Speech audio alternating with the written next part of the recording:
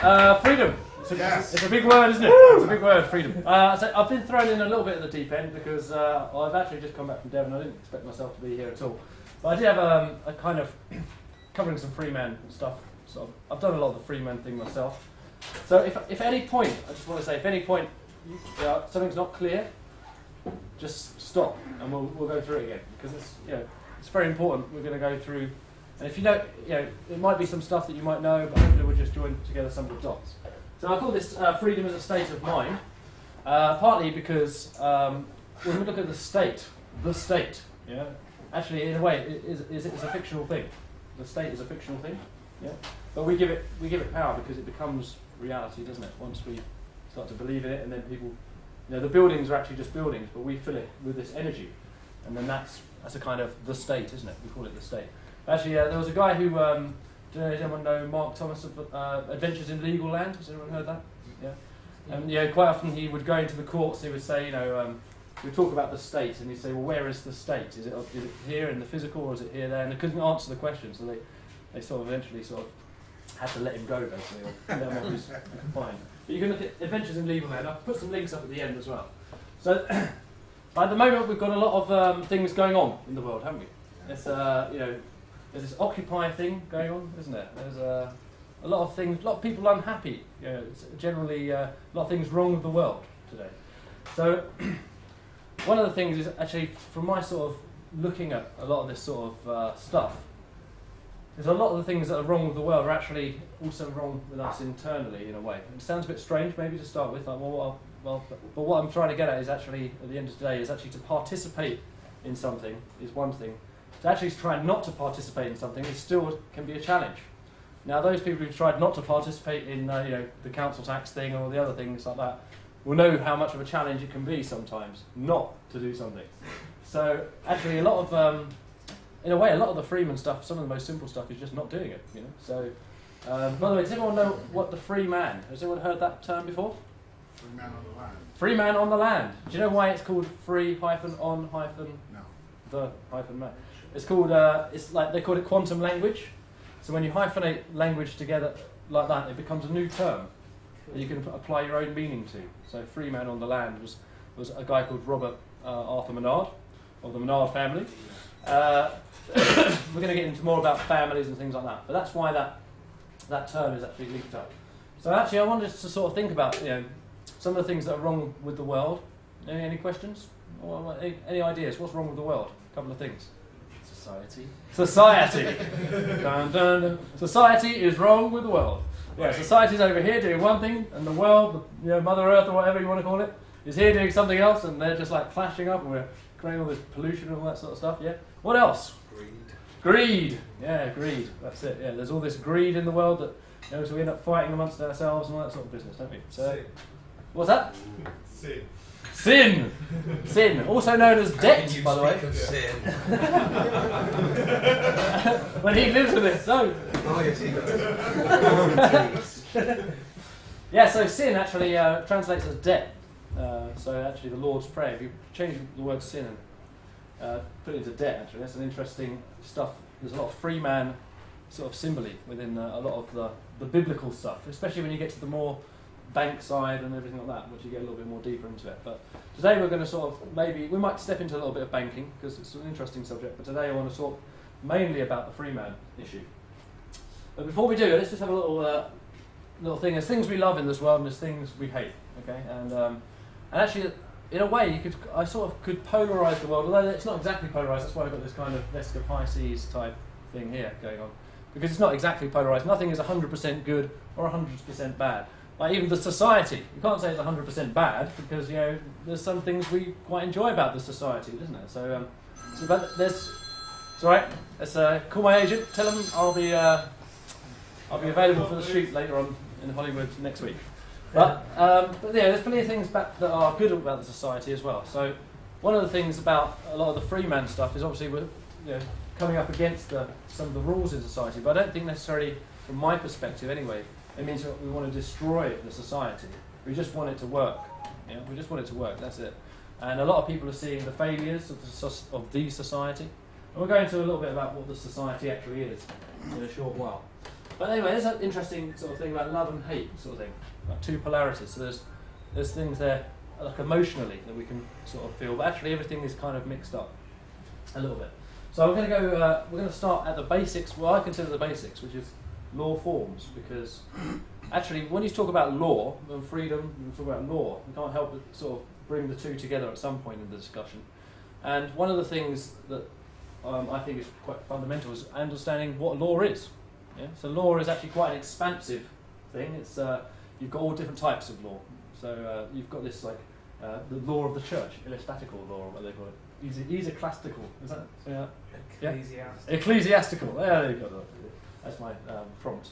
That's why I put it in it. Right. So and we've got all sorts of other brilliant law forms. It's quite an expansive subject for law. I mean, you could spend your whole life just looking at one section of the thing and still not understand it. So we're going to try and do our best tonight. So we're just going to take a few of those law forms, and one of the fundamental law forms that I want to talk about is natural law. The reason I want to talk about natural law is because it's actually considered to be the highest of all law forms. Any idea why? Because it's natural. Yeah, you can't break it. Basically, you cannot break natural law. It's like gravity. You know, if I jump, I'm coming back down, and that's natural law. You know, well, we might be able to develop some sort of anti-gravity device, but for now, me jumping up and down, everyone understands that, right? Yeah. Okay. So natural law is basically, I want you to imagine if you were on your own on a desert island, okay, and you had to survive. That is you'd be living under natural law. There would be no government or anything like that. You'd be on your own, making the best of it, right? Okay, so that's natural law. Okay. So the next thing I want to do is get into this concept now of contractual law. So what happened was, you know, there I was on my desert island, and then someone comes into my space, and all of a sudden now I've got this other thing. I've got this other thing to deal with. It's similar to me. It has similar needs to me. But actually, I've been growing my coconuts out the back here. And what I really want to do is I really want to keep those coconuts for myself because I've planned it for the future. That's going to be all the coconuts I need. So I have to come to an agreement. Okay, rather than steal my coconuts or whatever. Why don't you grow some coconuts over there? You see. So actually now we've come to this agreement. It's a contract. You see, because before we were infinite, I could have had any coconut I wanted.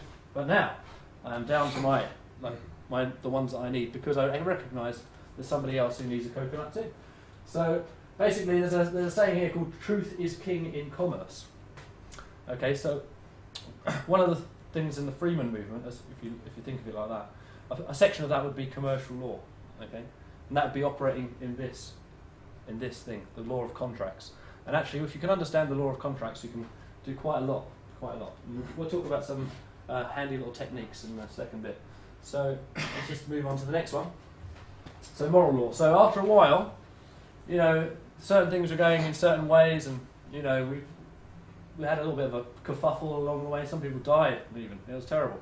And then what happened was they said, okay, well, we've got this kind of moral understanding now about how that makes us feel when, you know, you come here and you kill all these people here, and then we go back and do the same to you. So instead of all that, let's produce this morality thing.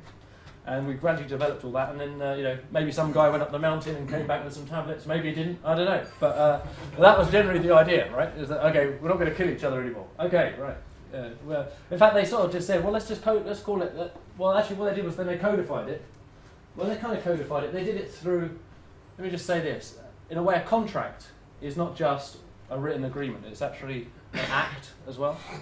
So how you are acting is how we are contracting. So, for example, there was a part in English history, about 1215, called it the Magna Carta. And basically, just to cut a long story short, the king was being a bit terrible to the people, and so they got them all together at Runnymede, and they just said, you know, let's have this agreement. So there was what was known as the three estates of England were there. The king, all the bishops, and the common people represented by the barons. And so, in a way, that sort of the thing that was laid out there was really just to establish the rights of the people, which really is like quite simple. You know? You have the right to life, liberty, and property. It's not complicated. It's all you really need, really, isn't it? You have a right to something rather than a denial of something. So Magna Carta 1215, you can look at some of that, and if you get into this freeman movement at all, if you start to look into it, you probably start to find there's people like John Harris, that name might pop up, who's done something with the Magna Carta 1215, a simple affidavit. Because under clause 61, you can actually petition the crown and say, I'm not very happy with the way that the society is going, and I therefore enter into a lawful rebellion. What's supposed to happen is they say, okay, that's fine, and no problem. We'll mark that on your record, and we won't hassle you ever again. Now, it doesn't quite work like that, but that's what's supposed to happen. Still, I still recommend doing it because it's a statement, really, isn't it? And actually, half of what we're going to talk about when we talk about freedom as a state of mind, it's actually about how you're feeling inside about all this stuff. It's about feeling comfortable. So if that helps you develop your own kind of sense of freedom, because I've taken this act, and you can demonstrate that you've taken this act. It says something more about you, because it's not necessarily about the paper that's written, it's about your intention. Okay? Right. Well, let's go for the last one here. Statute law. Right, I'm going to put this at the bottom here, because actually, believe it or not, actually statute law does come under all of these, because in a way it came later on. It wasn't until they formed the Parliament that they actually made a kind of idea of codifying these laws in a book.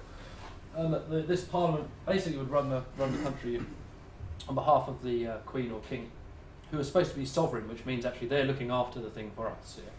And then they've made this secondary body they call the government, and those people sort of pass the laws that we call, the things that we normally call law today, basically. But the point is actually it's all derived supposedly from the common law, but they're actually called legislated rules of a society. Okay. So, any questions about law forms? Are we quite all on point there? Was technically, because King John was a real tyrant, Yeah. from what I understand from the history, and technically I guess you could say it was signed under duress, Okay, yeah. And Well, he does that okay. to avoid Magna Carta, but Magna Carta predates Parliament as well, so... Yeah, okay, so let's say this. Because in fact, in a way, he did say that, because straight after that, in 1296, he actually made a statutory version. That's one of the first statutes, right? So when he made that statute, he actually changed the language and turned the thing around quite considerably. And one of the things he did actually was change, I think it's Article 40 or something like that. Originally, in the original Magna Carta, that was the common law version, 1215, it says, you can be a free man, and you notice it's not capital F. Okay, that's quite an interesting point, because once you put a capital on something, it becomes a title. Do you want a quick aside? Okay, I'll go for a quick aside. So basically, I was looking on the internet about freeman, and all of a sudden, I suddenly came across this role of freeman. Okay, in Bristol City Council, they hold the role of freeman. Well, that sounds interesting. And I was looking through and the way I found it was I was looking at the council tax thing. I was looking at they've got like some legislation 1976 to do with how they can bill you council tax and things like that. And it actually says in there, if you're a freeman on the roll of freeman, you don't have to pay council tax. You've been given the key to the city. So I thought, oh, brilliant. So all you have to do is actually get yourself on that roll. But actually then what I worked out after that was applying to the statute, because they're all statute laws, right? So they only operate within themselves, really. So actually what they're really going on about there is actually you can be a freeman as in, they've actually made a title of the thing. And we're going to what titles are, because that's really what tonight is about. It's about title. Yeah? Because what is an artificial person? It's a title. We'll get into that anyway. But just say, there is a role of freeman. You can check it out on the internet. And actually, if you do some amazingly fine deeds for Bristol City Council, they may award you the key to the city, and then you won't have to pay council tax. But actually, it's a diplomatic role, basically. Any other questions about, or comments? Because that was a good comment. Yeah. It's legal fiction, yeah? Birth certificate? Yeah, we're going to get into all the birth certificate stuff. I can go through a little bit more detail about how all that works. If you want to go into birth certificates, we can do that. Yeah. Can they legally threaten you if you've made an offer to pay a small amount of money, council tax? Okay, can I legally threaten you? Okay. Can the council legally threaten you if you... Do you want to deal with council tax? Yes. Yeah. Yeah? Okay. How to get off? I tell you what, can I answer that in about half an hour? Yeah, or at the end is fine. Yeah, because actually I will go through council tax. We can go through that, yeah. Okay, well, and how that all works. Because I've got a whole bit on Bristol City Council, which I think that'll fit in quite nicely. Yes. So let's just go back a little second to this reality versus fiction. Okay. So actually, this is real. Things I can touch are real, right? Yeah. Yeah, the pen is real. Yeah, sorry, go. Are you going to put this on, can we access this presentation anyway? Well, I hope so. Look, we've got a guy filming it here, so hopefully something will come out of it. But I tell you what, actually, just a quick plug. Tomorrow night on Sky Channel 201, we've got Guy Taylor, who's a freeman on the land, who's just liquidated, well, just really been fighting his council tax, and he's got a huge property, the manor and everything like that, which if you get into the freeman movement, you'll probably find out about these places. But yeah, he's actually speaking on Sky Television. We've done an interview with him. So he does cover a lot of what he's been doing in the courts in that interview. So can we get this presentation from somewhere? yeah, I'll tell you what. Also, you can, The slides will be in the video. slides will be in the video, and if you really want it, just come and I'll give you a card and I'll email it to you. No problem. Yeah. So You yeah, can call us later, we'll sort it out. yeah, absolutely. So real fiction, real. Oh yeah, what's real? Oh, the pen was real. Yeah, we're all real. Okay, well, as real as we can be sure that we're real. If that makes any sense, yeah. Because actually, it might all be a dream. Okay, but let's just assume that it's not for a second. That we are actually real. Okay. Okay. But what we can say is that we do have a dream state. Because actually, we go to sleep and we have this dream state, and that's an interesting part of the fiction because it's imaginary. It's imaginary. And imagination is actually very powerful. How do I know that imagination is very powerful?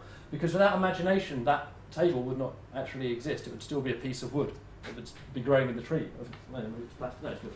Okay, so it would still be growing in the woods if we hadn't come down and done something. And to do something to something, you've got to have an idea about what you want to do to it. So actually, the idea of imagination is very powerful.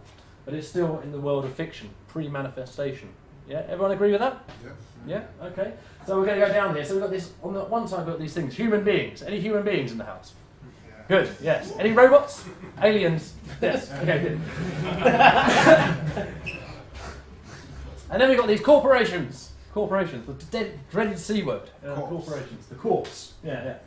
So on the one hand, we've got this idea of community, isn't it? And for me, that kind of talks wonders and sort of like, yeah, we're all working together, trading, helping each other out. That's real for me because it's direct contact, yeah. Whereas they've got this idea of government, yeah, which actually passes legislation and tries to tell you what to do and everything like that. But not to say it's sometimes not bad. I mean, it's not all bad because, as I said before, nothing's 100% good or bad. But sometimes it's more difficult, isn't it? If you're standing afar, it's a bit more difficult to get involved with your hands in the dirt. Do you know what I mean? There's like one group of people, another group of people. What do they all want? And we're putting all our hopes in one guy right at the top to sort out all those different opinions. Anyway, that's my idea of the sort of government thing. It's the thing that floats across, imaginary, but we put our faith into it. So then we have the natural land and the goods. So these are goods, these are properties, these are services. Yeah, the goods are real, tangible things. Yeah, and the other thing is like countries and nations, which is where we've got this idea of countries. But really, if you were an alien being coming down and looking at the planet for the first time, you wouldn't know what was England, what was Italy, you would just see land and you'd see the sea, and that would be it. So that's all fiction, but it has a very, very powerful effect because in all cultures and everything like that, your whole identity. Where do you come from? Oh, I'm English. I'm whatever. Yeah. So very, very powerful. This fiction. It creates a reality. So that's an interesting thought. Is that the reality, in a way, comes first. Now, is that a bit too deep? No. We're all there with that one? Yeah. On the spiritual tip. Brilliant. Okay, so let's move on a little bit. So you've got people like this guy. Yeah, right. Who saw the drama, the assassination drama? No? Yeah, I mean, so many things are kind of quite laughable about the character, in a kind of dark kind of way, really. I mean, you think about the terrible things that have manifested because of this one man, and yet here he is, they're using him and every moment like another little story or something like that, just to get us emotionally rivaled up. And here he is, like in this little role. So basically, appearing, on the television in this fictional story, basically, that actually, in the end, becomes this kind of terrible reality, this terrible problem. And then we get this guy to come in and solve the day, and it's just, I always thought that I saw that and I was like, what? It sounds a bit like a Iraqi bomber. But I couldn't work it out how people could actually, go for it. But there you go. I mean, for me, it just seemed a bit all too fictional. But people did. They believed it, and they're all in the place, sort of cheering, weren't they? Oh, they're America, thank God. Thank God we got rid of Bush. I quite like George Bush, actually, I must say, because at least with George, you could take the piss, couldn't you? You could, there's something to laugh about. more difficult with these guys. They're not very funny, are they? More difficult. Whereas if we're taking the mickey, at least we can do something with it. But anyway, out of these, just a quick question: which one is based in reality? Natural. Natural law. God, you're very good. I'm glad that it's all going in. I'm glad it's all going in. So I'm making this very, very simple at the moment, right? So natural law is the only thing that's real. Okay.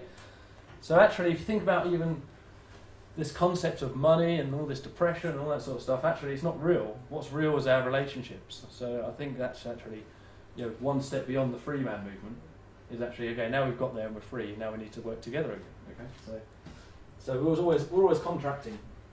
Okay, what I'll do is we'll do a little bit on money and banking. I'll do it quite quickly, just because it is quite topical. Yeah. So who here likes the banks? Oh. It's only me. Well, look. Okay, look. They've got a bit of a bad rep, yeah? They've got a bit of a bad rep, okay, yeah?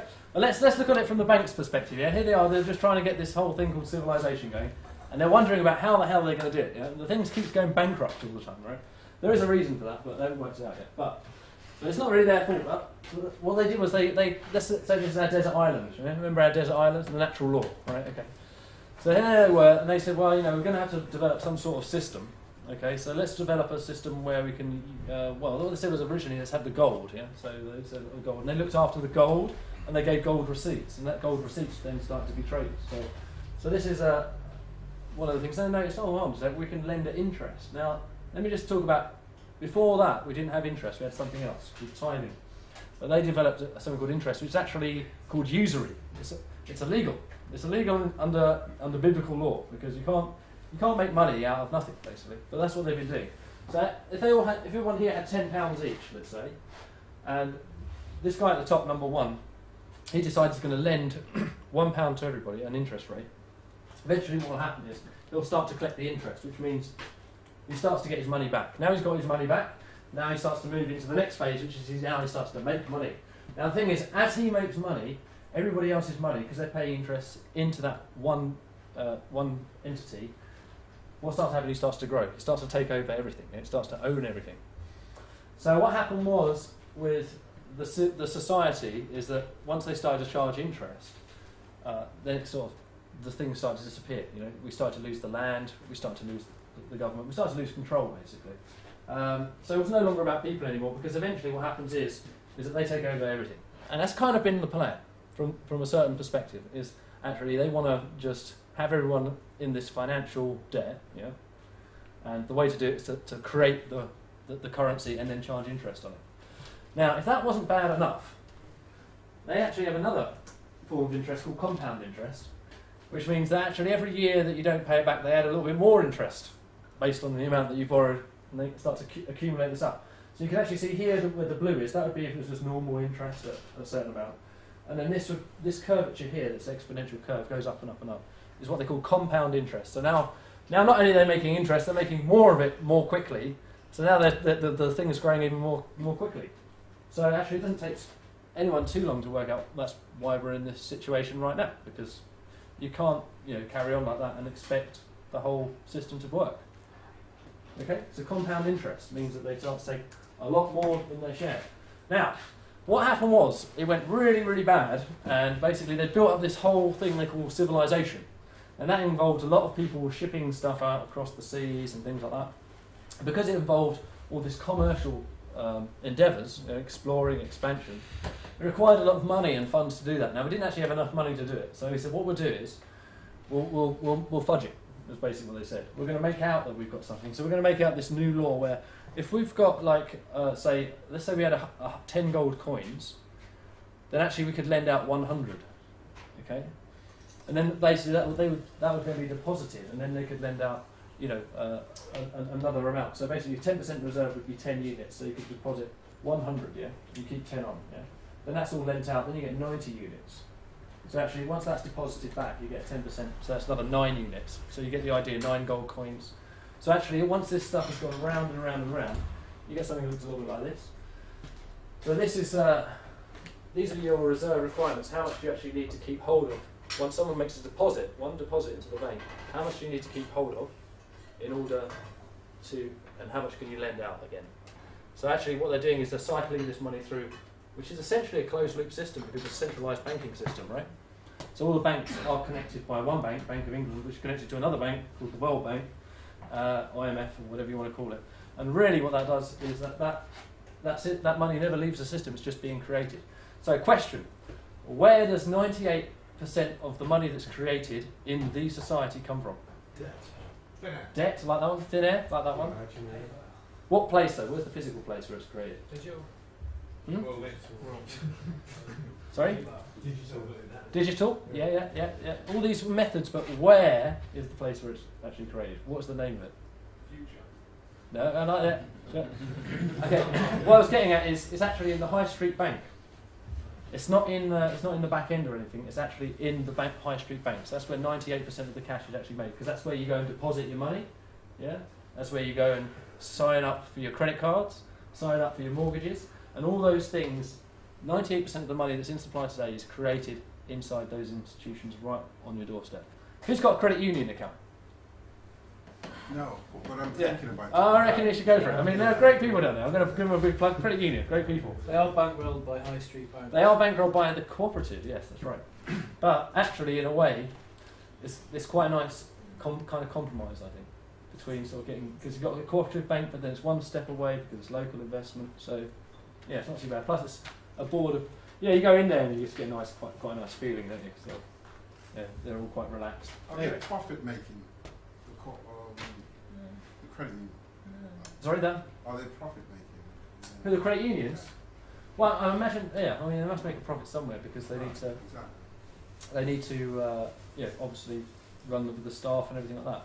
But actually, if you think about it, it's not too bad an idea because they're providing. The way I see it is they provide a service. So that's why I say I'm not anti-bank. I just think they should do the service up. Really, I mean, it's crap, isn't it? At the moment, I mean, we pay all these charges, we pay all that stuff, but we give them loads of money and they don't give us anything back.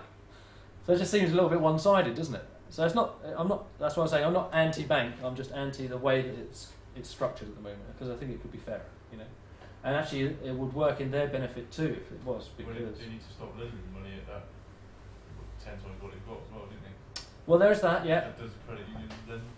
Yeah, it does. It lends, but I say the thing about the credit union is it stays quite local. Well, it does stay local. It stays, which I think is an important part of actually building up your monetary circulation. The thing about money, right, is that you've got a bank here and you've got a bank here and you've got a river that flows in between, and that is the currency that makes the value. Right? So as it goes from one part to the other, that's what makes the value. If it's just sat on the bank, stagnant pool of water, nothing happens. You need two banks and you need things to flow. So actually, if you think about it, whenever it flows, that's creation. We're supposed to be creating at that point. I'm creating into the society. So if they adopted that kind of mentality in order to enable people to create, then yeah, fair enough. But it's when they start to charge loads, interest, blah, blah, blah, that it doesn't really work.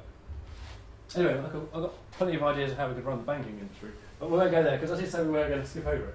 But one of the key things I want you to remember is that you can't tax the principal, and this is very important because, and I'll tell you this, we've written to, who's in debt by the way? Yeah? Okay, cool. Right, I'm just going to say, no one is in debt. Oh, yeah. No one's in debt. Yeah. There you go, that's it, that's the news. No one's in debt, yeah. The signature. Yeah, that's it.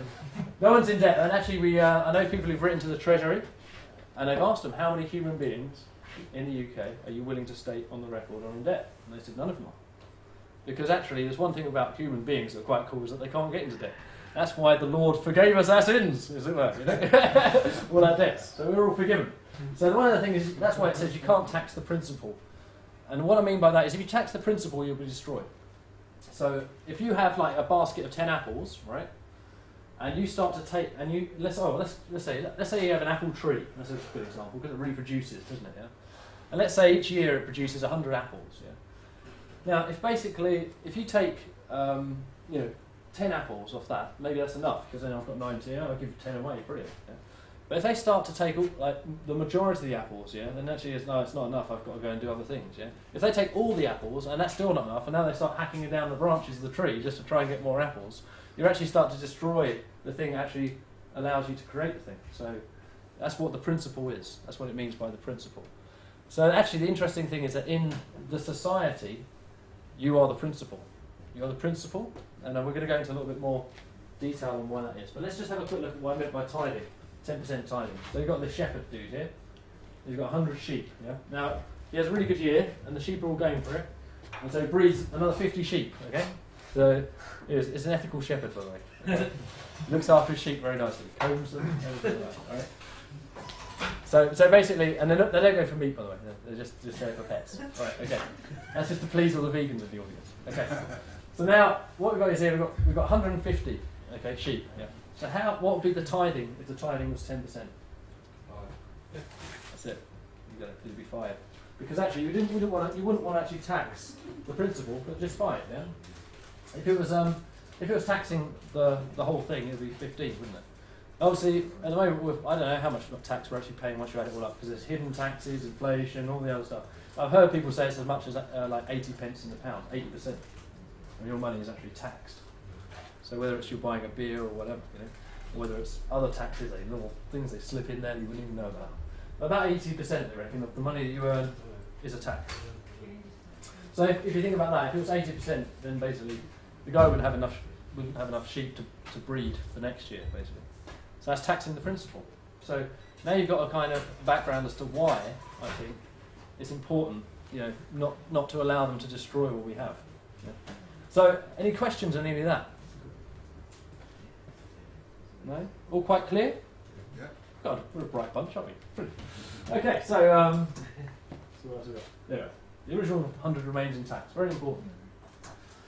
So money creation, we'll just go into a little bit about that. I said 98% is created in a high street bank, and what I want to do is I want to explain how, and then we're going to go into the nuts and bolts about this legal fiction business. So money creation is an interesting process because the first time you're involved in different levels at the same time. That's why it gets a little bit confusing, because what you think you're doing, you're probably not doing. So it starts up here, human being, yeah? They're the natural person. They're called a natural person anymore. And then we come around here, and then they have the power of the pen. The pen is mightier than the sword, and what they do is they carve out a signature on the bottom of something. It can be a cross. That's all you need. And it doesn't even need to have anything on the piece of paper, by the way.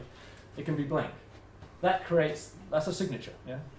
Actually, just a little aside, if you go into Black's law, what it actually says is that a signature, an endorsement. An endorsement is like a signature that can be associated with magical symbols. So I always thought to see that in the law dictionary, the word magical symbols next to a signature, it gives you kind of like an impression as to like, what is this thing? Yeah, it is in a way it's a magical symbol because what it shows is evidence of commercial energy. It shows evidence of life. It shows evidence of potential because it's the only thing that can do it as a human being, right? So it's a very, very, very special thing. Now what they've done is to make it a little bit easier for us. They've actually got us these PIN numbers. Yeah. So now you don't even need to sign with a pen. In case you can't find your pen now, you just like type in a number and press enter, and that's just as good. That'll do. Only a human being can do that as well. So there you go. Human beings have signatures. It's one thing that sets them apart from corporations. Right. So these things are called negotiable instruments, and you can look up the law on negotiable instruments. I can't remember what year it is now, but it's actually one of the only statute laws that has notaries in, and we can talk a little bit about notaries and their power in a bit. But negotiable instruments are pieces of money. So maybe we can have a talk about where it all comes from in just a sec. But basically, all it is a signature on a piece of blank paper. It doesn't need anything, because then another person can fill it out, make a drawer, and all this sort of stuff. So this is goes in there. So once I've got this negotiable instrument, this could be, by the way, a credit card. It could be a mortgage agreement. It could be anything that you've signed, actually, ever in the bank. Right? Anything that you've signed is a negotiable instrument. How many people have signed pieces of paper in the bank? I don't. Yeah, exactly. So who hasn't? No one. We've all done it. Yeah, that's it. So anyway, what happens is, let's imagine, I'll give you a real example now. So I'm here in the bank, and I've got these credit cards, okay? And what I want to do is I want to sell the credit cards and get negotiable instruments back. And once I've got 1,000 negotiable instruments, all for £1,000 credit cards, and I know that that's going to pay back X amount per month or per year or whatever it is, I can bundle them all up and sell them as a larger package to an investor, and then I get the money up front. Now you guys are all paying it back, aren't you, to me, but I'm passing it on to somebody else now. So I've actually they actually make their money up front. So That's the new money is lent, yeah, to a person. So we're going to talk about this next. A person is this artificial creation. We can talk about where it comes from and that. But it sounds like you, but it's not. Okay? It sounds exactly like you, but it's not. It sounds, and the reason I can explain a little bit in a sec why we've got this person situation. So basically, every human being has a person. You're not a person. You have a person. It's your own little vehicle. You can steer it around the commercial world, and you can get it to do things. But only you have the power to sign for it. You see? Okay? So that's kind of what it's like. Okay, so artificial person, that's the thing that's getting into debt. That's why I said none of you guys are in debt, it's only your artificial person. Because that's the thing, you can do whatever you like to it, you know. You can do all sorts of things. Because it's dead. Now, human being is responsible, you're responsible now for paying back. And if you don't pay back, you're a very naughty boy, and we shall put you in a hole somewhere. Or do something else, until you agree that you're going to pay back. And then we shall sort out a payment plan of at least £1 a week, and then we shall make sure that you pay that back for the rest of your life. And that's the way it works. Go back to the human being. So that's the circle of money. So out of that, which part of that is the real thing? The human being. So let's have a quick look. It sort of breaks up like this, isn't it? We've got this human being, we've got the bank, and we've got the person. Okay? And that's how it goes. That's a cycle. Okay? And then, you're right, you cannot tax the principal. So actually, although you're responsible to pay, nobody said how. How are you going to pay? Right. Okay, let's go into a little bit about this fiction in a sec. That's the banking section over. Sorry about that. Very boring banking. It's very, very boring money, isn't it? It is interesting, actually, all these things that were taught about school. I was thought, how to do this and how to read and how to do maths and everything like that. And they never told you about how the monetary system works. And yet, I mean, if you look at domestic arguments and all this sort of stuff, it's all about money, right? Amazing. And yet we never were taught about how it works. Now, for those who want to know a little bit more, there's Money is Debt 3 now. We've actually going to be putting that out on Paradigm Shift television quite soon. And if you can't wait for that, then 1 and 2 are available. So I think we've got it on for sale. So that's another plug there. And we'll begin to talk here next year, probably just after Christmas. Yes, that's it. Yeah, we'll get the money guys in. Yeah. So they'll be able to go a lot more into detail. But any questions about money? No? I did a good job then, did I? Because it's quite a hard subject, really, isn't it, to keep it entertained? Come on a minute. Yeah. Okay, so here we go. What is a person? So these are quotes from a book called Black's Law. So let me just quickly explain. Black's Law is a law dictionary, and it's supposed to be the dictionary you refer to. So there's a language called legalese. It sounds like English, but it's got slightly different definitions. So when someone says something to you in legalese, they're saying something quite different to what you might think. Often. I'll give you an example. Understand. Never. No? Okay, yeah. So, people like this. Understand. Yeah, so I'm understanding your authority, yes. Actually, as a sort of funny thing, I had a friend, he's a Jamaican friend, and he was saying actually out in Jamaica, where they have this thing called overstand. Yeah? Has anyone heard that? Yeah? Yeah, I don't understand, I overstand. I thought they kind of worked it out well before I did. Anyway. So actually words are very powerful, and we can talk about some of the interesting words that are used in the game. It's a game, really. It's a game. So basically, here I've just got these definitions here. One's from the first edition of Black's. Notice what they do is, as the editions, you might notice, as it goes through, they try and hide things more and more. So, for example, they've put all the legal maxims now. They've hidden them at the back in some illogical order, so you can never find the thing that you want. Yeah, rather than being in an obvious place. But anyway, so persons are divided into law into natural and artificial. Natural persons are as such as the God of nature formed us. That's the guy up there, or whoever it was that this whole thing's based on. So basically, that's the real stuff, natural law. Okay. Artificial as such as are created and devised by human laws for the purpose of society and governments, which are called corporations or bodies politic. Now what's interesting there is that actually what it's saying is that persons are corporations. That's the first definition of it. I mean, it went back all this time. When was it? I can't remember the date now. That's been a long time since I looked. But anyway, it's a long time ago. Yeah. So actually, even then, when we had this definition, the corporations and everything like that was well known that we had one. Yeah, it was well established within the legal world. So natural persons are such as formed by nature, as distinguished from artificial persons or corporations. So actually, what I'm pointing out there is a difference. It's not just making up. There is actually, even in the law dictionary, a very distinct difference. So artificial person acts an entity such as a corporation, created by law and given certain legal rights and duties of a human being. Let me just explain. A person doesn't have any rights, really. It has duties, okay, more than it has rights. Okay, so duties trump rights in all cases, apart from 3 rights, which is natural, unalienable, human rights, as defined by those rights. Those rights there belong to the realm of human beings. Every other right that they come up with is all to do with artificial persons. An artificial person is the only one that they have. Mainly what they have is a duty. So let me explain. Because, let's say someone set up this thing, okay, this society, yeah, then that person that operates within that society is in a corporation, as a member of that society, and they have a duty. They have a duty to that society to abide by all the laws. Yeah? And that is, the thing about duty is also what you pay, isn't it? So I'm going to say this, actually all the laws are duties, and duties are things you pay. That's why you have to pay every time you got a speeding ticket. Or it doesn't matter whether you're right or wrong. I mean, I know plenty of people who've been into the courts like completely, no, you got it completely wrong, it wasn't me, blah, blah, blah. It doesn't matter, does it? They still go there. Well, is that your car? Yes, it was registered. Oh, bang, there's the bill. It doesn't matter, because they're not, oh, but yeah, my mum was sick and blah, blah, blah. It's nothing to do with that. It's nothing to do with morality. It's to do with finance. That's all it is. It's a financial deal. That's all you do.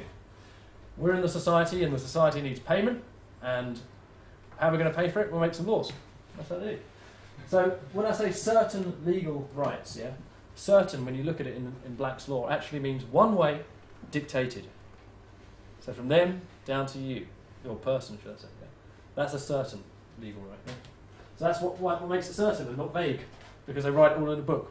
But the only thing is, it's like, even the police can't be bothered to read it. So if they don't know the law, who does? I don't think even the laws know the law. Anyway, it's too much of it. Anyway, I did write, when I first started to get into all this freeman stuff, I was like, wow, this is fantastic. Oh, right, I could see a whole new perspective, because I was in quite a dark space. As to be said, I was in a bit of a dark space. I've been sort of hammering away at the 9/11 issue, seeing this thing called the New World Order rise up before me. Anyone heard of that? Yes. Yeah, okay, good. The ID cards, all this, oh my God, nightmare, terrible. And then all of a sudden I saw this, and I was like, wow, this is great, because actually this is like, you just thought you got to the top, and then you learn a little bit more, don't you? It keeps going like that, doesn't it? You think you get there, and then wow, another thing opens up. And this is a big chapter.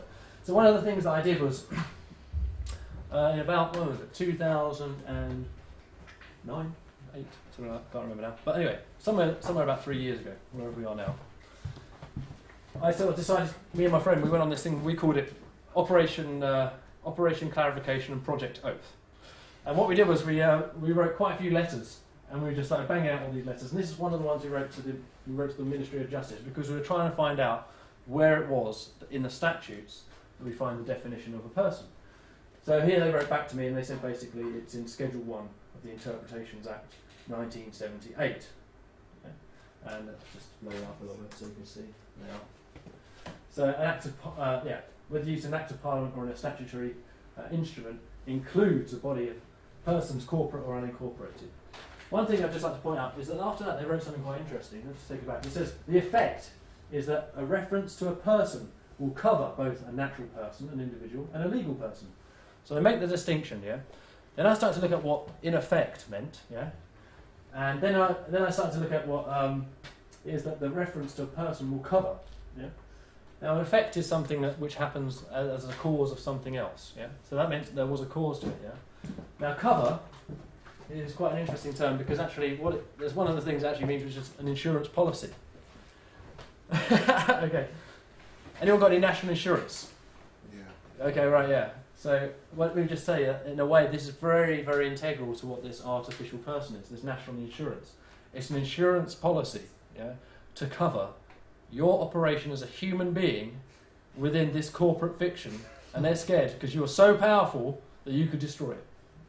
Yeah, that's true. If you found out the truth about how all this, if everyone on maths works it all out, you're so powerful you could just destroy it. You could have them all hung for treason. You could do all this sorts of stuff. They're so powerful. That's how powerful human beings are. But they have to go. They have to put an insurance policy on you to ensure that you don't do anything. So. That's a bit bizarre, but that's kind of what it is. So anyway, so cover both. Yeah, it covers both. So you're covered there. National insurance. So I'll just go forward there. So here we go. Yeah. So I just actually went to the Act itself, and here it says the definition of a person so far. Right. As it is includes bodies corporate, applies to any provision of an act. So it's any act in Parliament. Now an act is exactly what it is. It's an act, okay, and they're acting out this play, and you're a role in this, and basically that's your person plays a role in this act, yeah. And whenever it's passed, yeah, relating to an offence, punishable in the indictment or in a summary conviction. So actually, all these acts, yeah, it's a person, yeah. If it says you, he, she, the defendant, everything like that, it's all a person. Yeah? There is no, unless it says the natural human being, you know, which it never does. Okay. So the other thing is, every act is a public act to be judicially noted as such, unless the contrary is expressly provided by the Act. Now, just quickly, I want to talk about two sides of things here. I want to talk about public, and I want to talk about private. Okay. Let's say we closed up this door, right, and sealed it all up, and we create this private space. No one's allowed in. We all agree this is private now. Literally, we can do anything. There is no law at this point, apart from what we agree. Okay, because this is a private space, and we can do all sorts of things. You can smoke marijuana. You can do anything you want. Yeah, we could have a massive orgy. Yes, and who would care? Because it's private. It's just us, right? No one's watching. Yes, but don't. Okay, put your scarf back on, sir.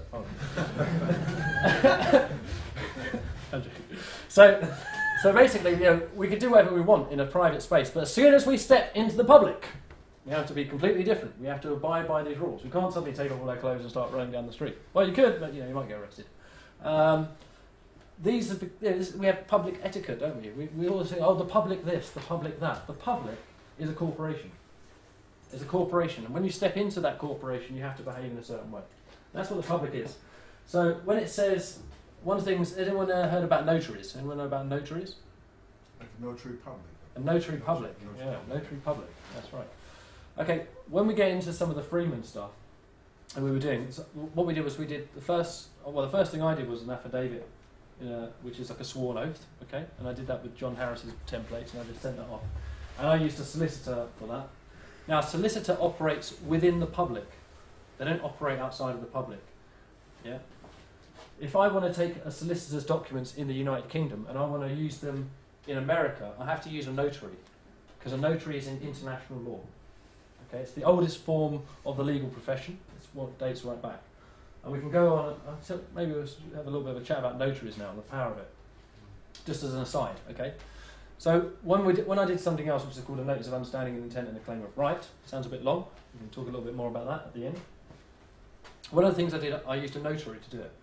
And the reason is because I'm coming from my private jurisdiction, and I want to serve notice into the public that this is how it is now. This is the law. Yeah? This is my private law now coming into your public space.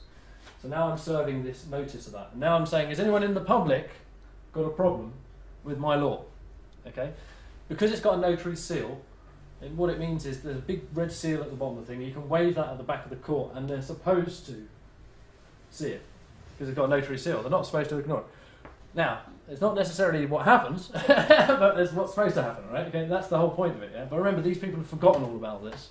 It's been a long time since the law was properly practiced. So actually, I'll just give you a bit of history on notaries.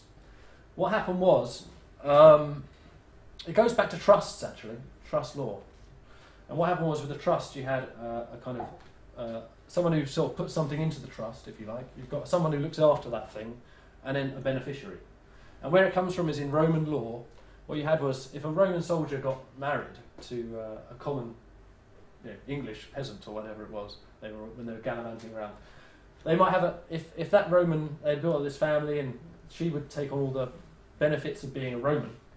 But if he died in battle, then she would, and all his family would go back to the peasantry, go back to the life of being a peasant. So what they did was they would strike deals with each other as Roman soldiers. They'd say, like, if I die, you marry my wife, and if you die, I'll marry your wife, and that way the family will be secure in the future. So that was a private trust. So they whispered in each other's ear, they didn't tell each other about it, and they just went and did it. So that's kind of how that thing started. And eventually, after a while, notary was sort of born into the system as a man who would stand as a sort of respectable character, witness, and would just note everything that goes on. Yeah. And that's it, and they would just keep the record, and sign it, this is what was said. Okay. That was the first form of law. Then after that, solicitors came along, and what they do is they operate within the law. Yeah, so they operate within statutes, and they're actually working, supposedly, for you. Although it might not be the case. So, they're all working for you, trying to do all this work. But they operate within statute law. So if you want to come out of statute law, you want to do your own private law, that's why we use the notary, because it's recognised globally. So I could take my negotiable instruments, if you like, get the notary to sign it, because that's one of those acts. The Negotiable Instruments Act. That's one of the only acts where you actually find a notary mentioned in it as having the power to sign and to witness a negotiable instrument. Okay. So very powerful things, notaries, and if you start to use them, they're very expensive compared to solicitors, which are £5. I think it's about £80 or whatever. So it's a little bit more expensive a route to go. But I'm not saying it's actually necessary either. But it's just what you feel comfortable with, right? So one of the interesting words back then was includes. So as I said, this thing called legalese, it's a little bit confusing for many people. Very, very confusing thing. So if I said includes, most people just think, oh, I get something with that. This laptop, this includes a projector. Okay, so you think, oh, I'll buy that laptop and I get a free projector with it. That sounds brilliant. Now, legalese doesn't mean the same thing. What it actually means is this laptop includes the projector, means it doesn't include the laptop anymore. Because includes is to the exclusion of all else. When you say includes, it is only the thing that follows it that is included. Everything else is excluded, unless you say includes without limitation. So when it says includes bodies corporate or not, bodies political, corporate or unincorporated, actually means it doesn't include anything else apart from that. That is the only thing it is. So persons are corporations, and persons are not anything except corporations. Okay, and that's why statute law. So let's have a quick look. So there's the legal maxims, they call this. You can find this in Black's Law again. The inclusion of one is to the exclusion of all else. It's a legal maxim. Now, legal maxims came about because we were arguing so much in the courts that eventually it got down to a point where there's points that you just can't argue. So there became a standardisation, in other words. So actually they said, well, it includes that and it doesn't include anything else. So now on your contracts, every time you write that, you've got to write without limitation, or it only includes that. So this is a legal maxim. So just because there's so many arguments about it, they decided to sort it out. Therefore, includes means everything is not deleted. I said that already, didn't I?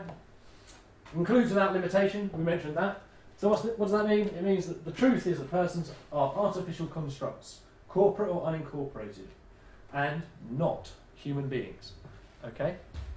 So is everyone starting to get the difference between now what is real and this artificial thing? Yeah? Okay, so let's just go through the last few points and then we'll maybe talk a little bit more about the birth certificate thing. Okay, so these are some of the corporations that you will see, well, you can find on the internet actually. This one here is the United Kingdom Limited. It got formed, United Kingdom PLC, I think, originally, and then got rebranded once it sort of went bankrupt again. And yeah, that's it. Just keeps on collapsing. I wonder why. Oh, never mind. Maybe it's those huge wars we keep having. No, I don't know. Or maybe it's because actually they don't ever. One interesting thing actually, you might notice they're telling you all these things they spend money on. Yeah. Do you notice they never tell you how much they make? Yeah. Okay. So I think if you start to sort of question all that would be very interesting. I know that for sure. So how much money did you make last year then, in total, in gross? Yeah. Yeah. Of all these taxes and everything else you've been doing. I think you'll find. I don't think we're in financial problems actually. I just think it's what they decide they want to make happen for certain people. Anyway, this is United Kingdom Limited. It's a very quick access formation. Obviously, in a bit of a hurry to get it all through. Oh dear, we're going bankrupt tomorrow. Forgot. Damn. Let's look at the country. So, this is Bristol City Council. This is from a website called Dun & Bradstreet, dnb.com.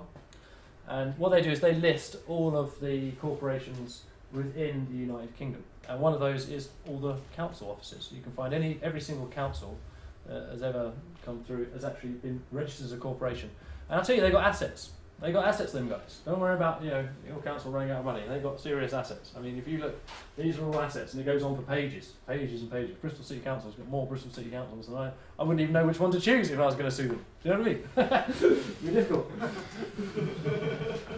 And just to prove that they're a corporation, here's their corporate plan from 2008-2011. You can find this on their website, which actually now councils are adopting the corporate structure. Board of Directors to decide and to make things happen. So there you are.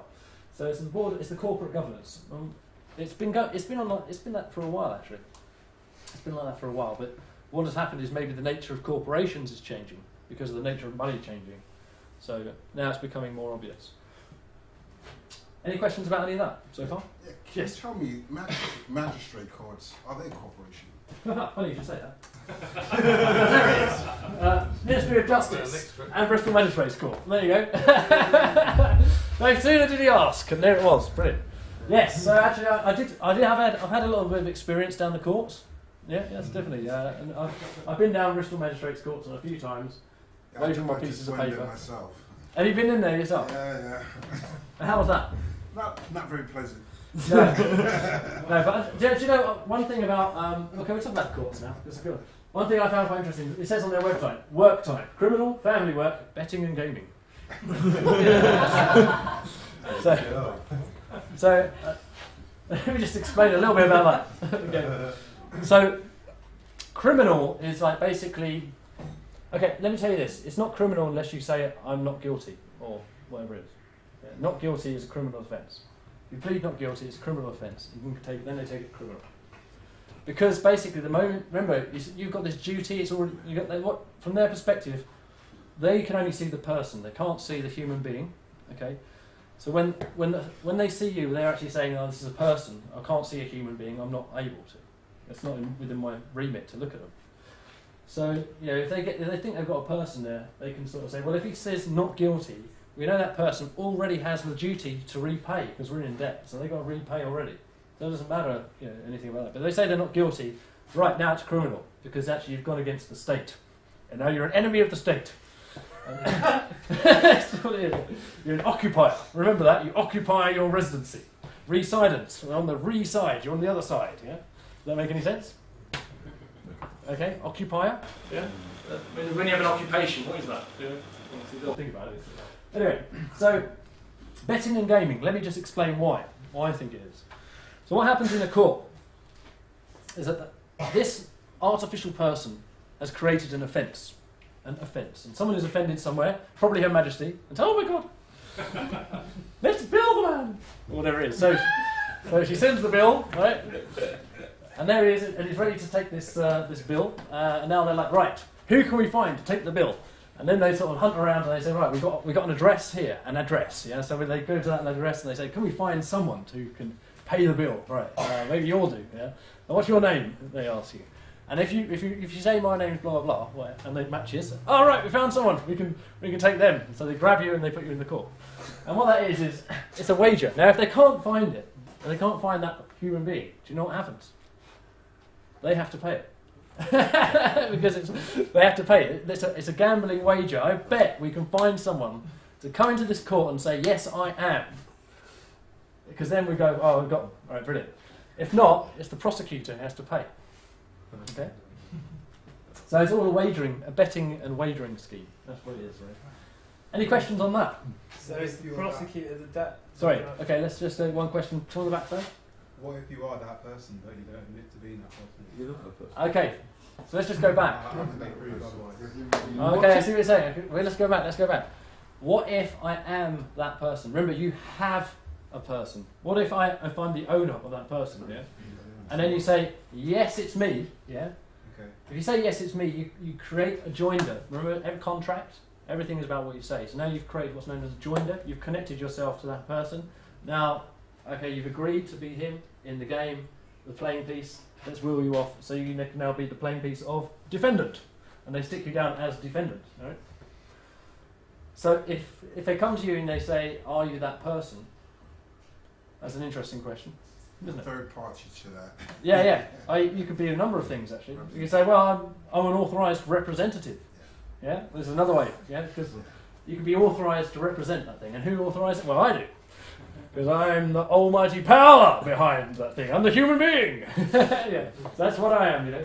And not to say that they will understand what you're saying, they'll probably think you're a bit crazy. But don't worry about that, at least you know what you're on about, and maybe it'll start to sink in after they do it 400 or 500 times.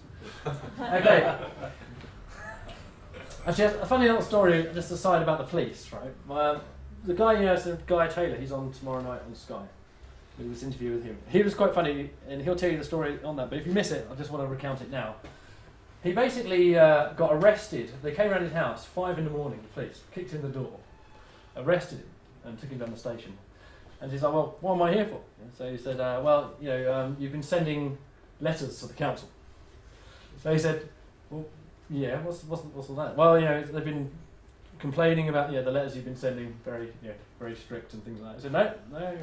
They said, well, I want an interview about it. He said, okay, I'll take an interview. So they take him next door into the interview room. 2 nice young female coppers were there, and he was asking. He said, "I'll tell you what, I'll answer any question." He said, "Any question you want, as long as you answer me one question in return." So, okay, that sounds right. Yeah. So, okay. He said, "So, what does Article 81 of the Magna Carta say?" And they both sort of stopped. They're like, actually, we don't even know what the Magna Carta is. So he said, well, you've got a problem there. You've got a little problem there, because 81 of the Magna Carta says that all police officers and judges and other officials of that ilk shall know the law. And you're telling me that you don't know that there's a law telling you that you should know the law. And now, you want to have a discussion with me about the law. It's not going to work, is it? So, actually, they after they shortly de-arrested him and put him back in his home. But you can have a laugh with it. You can have a laugh with it. It's not. What I'm saying is, there is a dangerous side to this. Some of these people are psychopaths and they will lock you up. But generally speaking, also there's the human side to it. So, did that answer your question before about that? You have a person, yeah. So if you're a human being, but you don't admit to being attached to that person or represent that person. Do you want to get into a bit more detail after the break? Yes. Probably have a problem. Yeah, That's have a break. We'll take a quick break, 10 minutes, 15 minutes, 20 minutes, whatever you want, and then we'll come back and we'll carry on. Start getting into the more nitty gritty of it. And about how to do stuff, because I'm sure you're all gagging to know how to do stuff.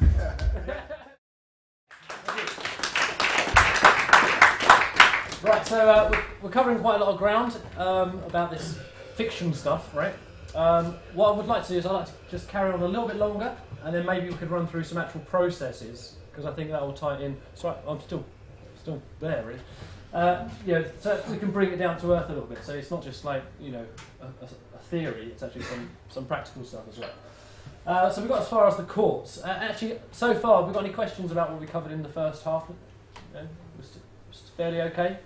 Fairly okay with that. Okay, let's just carry on then. Here we go.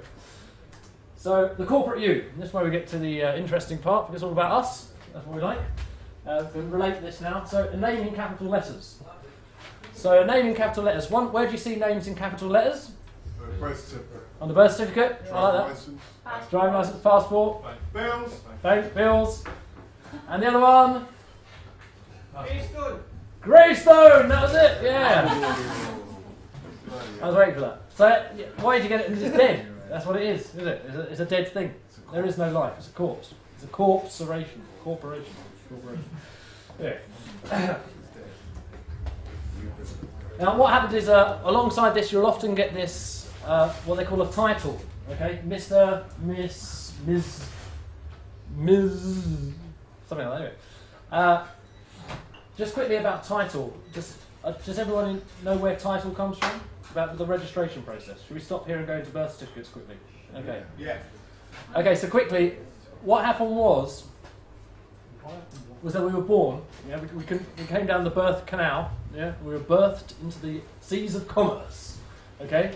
It's like admiralty law, okay? That's what we're birthed into. And what happened was when they got, there was this thing with the law, and at some point they got quite esoteric about it when it wasn't quite working out. They said, well, okay, I tell you what, we're spiritual beings, and this is a vessel, okay? And this is our vessel, and when we birth, the ship is birthed into the seas of commerce, and our vessel is there, a sail. What we should do is we should try and register the thing, yeah? So we know that actually it exists on the system. If you think about that. So what they do is they get this thing called a birth certificate, and the mother is an informant, and so is the father, yeah. And then basically they're witnesses, if you like, to the fact. Yeah, so they sign it all off. And what that does is that creates a registration. Now, whenever you register something in the legal world, two things happen. You get legal title and legal ownership. Yeah? So equitable use, they call it. Yeah? So in other words, you have equitable use of your human body, but they own the title to it. That's what that birth certificate is, because that birth certificate goes off. Now let me explain why. I'm just going to go back to this money thing. Okay, so we were there. Everything was going all right, and then it all went bankrupt, and then we had to lend out this money and borrow this money and all this other stuff. And what happened was it kept on going bankrupt until the fact that it couldn't really support itself anymore with the financial model. So what they had to do is they had to kind of say, well, what should we do? Well, they said, well, we've got this law of the sea that we've created called admiralty law. And what we can do is we can bring that onto land, because that's the law of negotiable instruments. And that, let me just give you a little bit of background on admiralty law.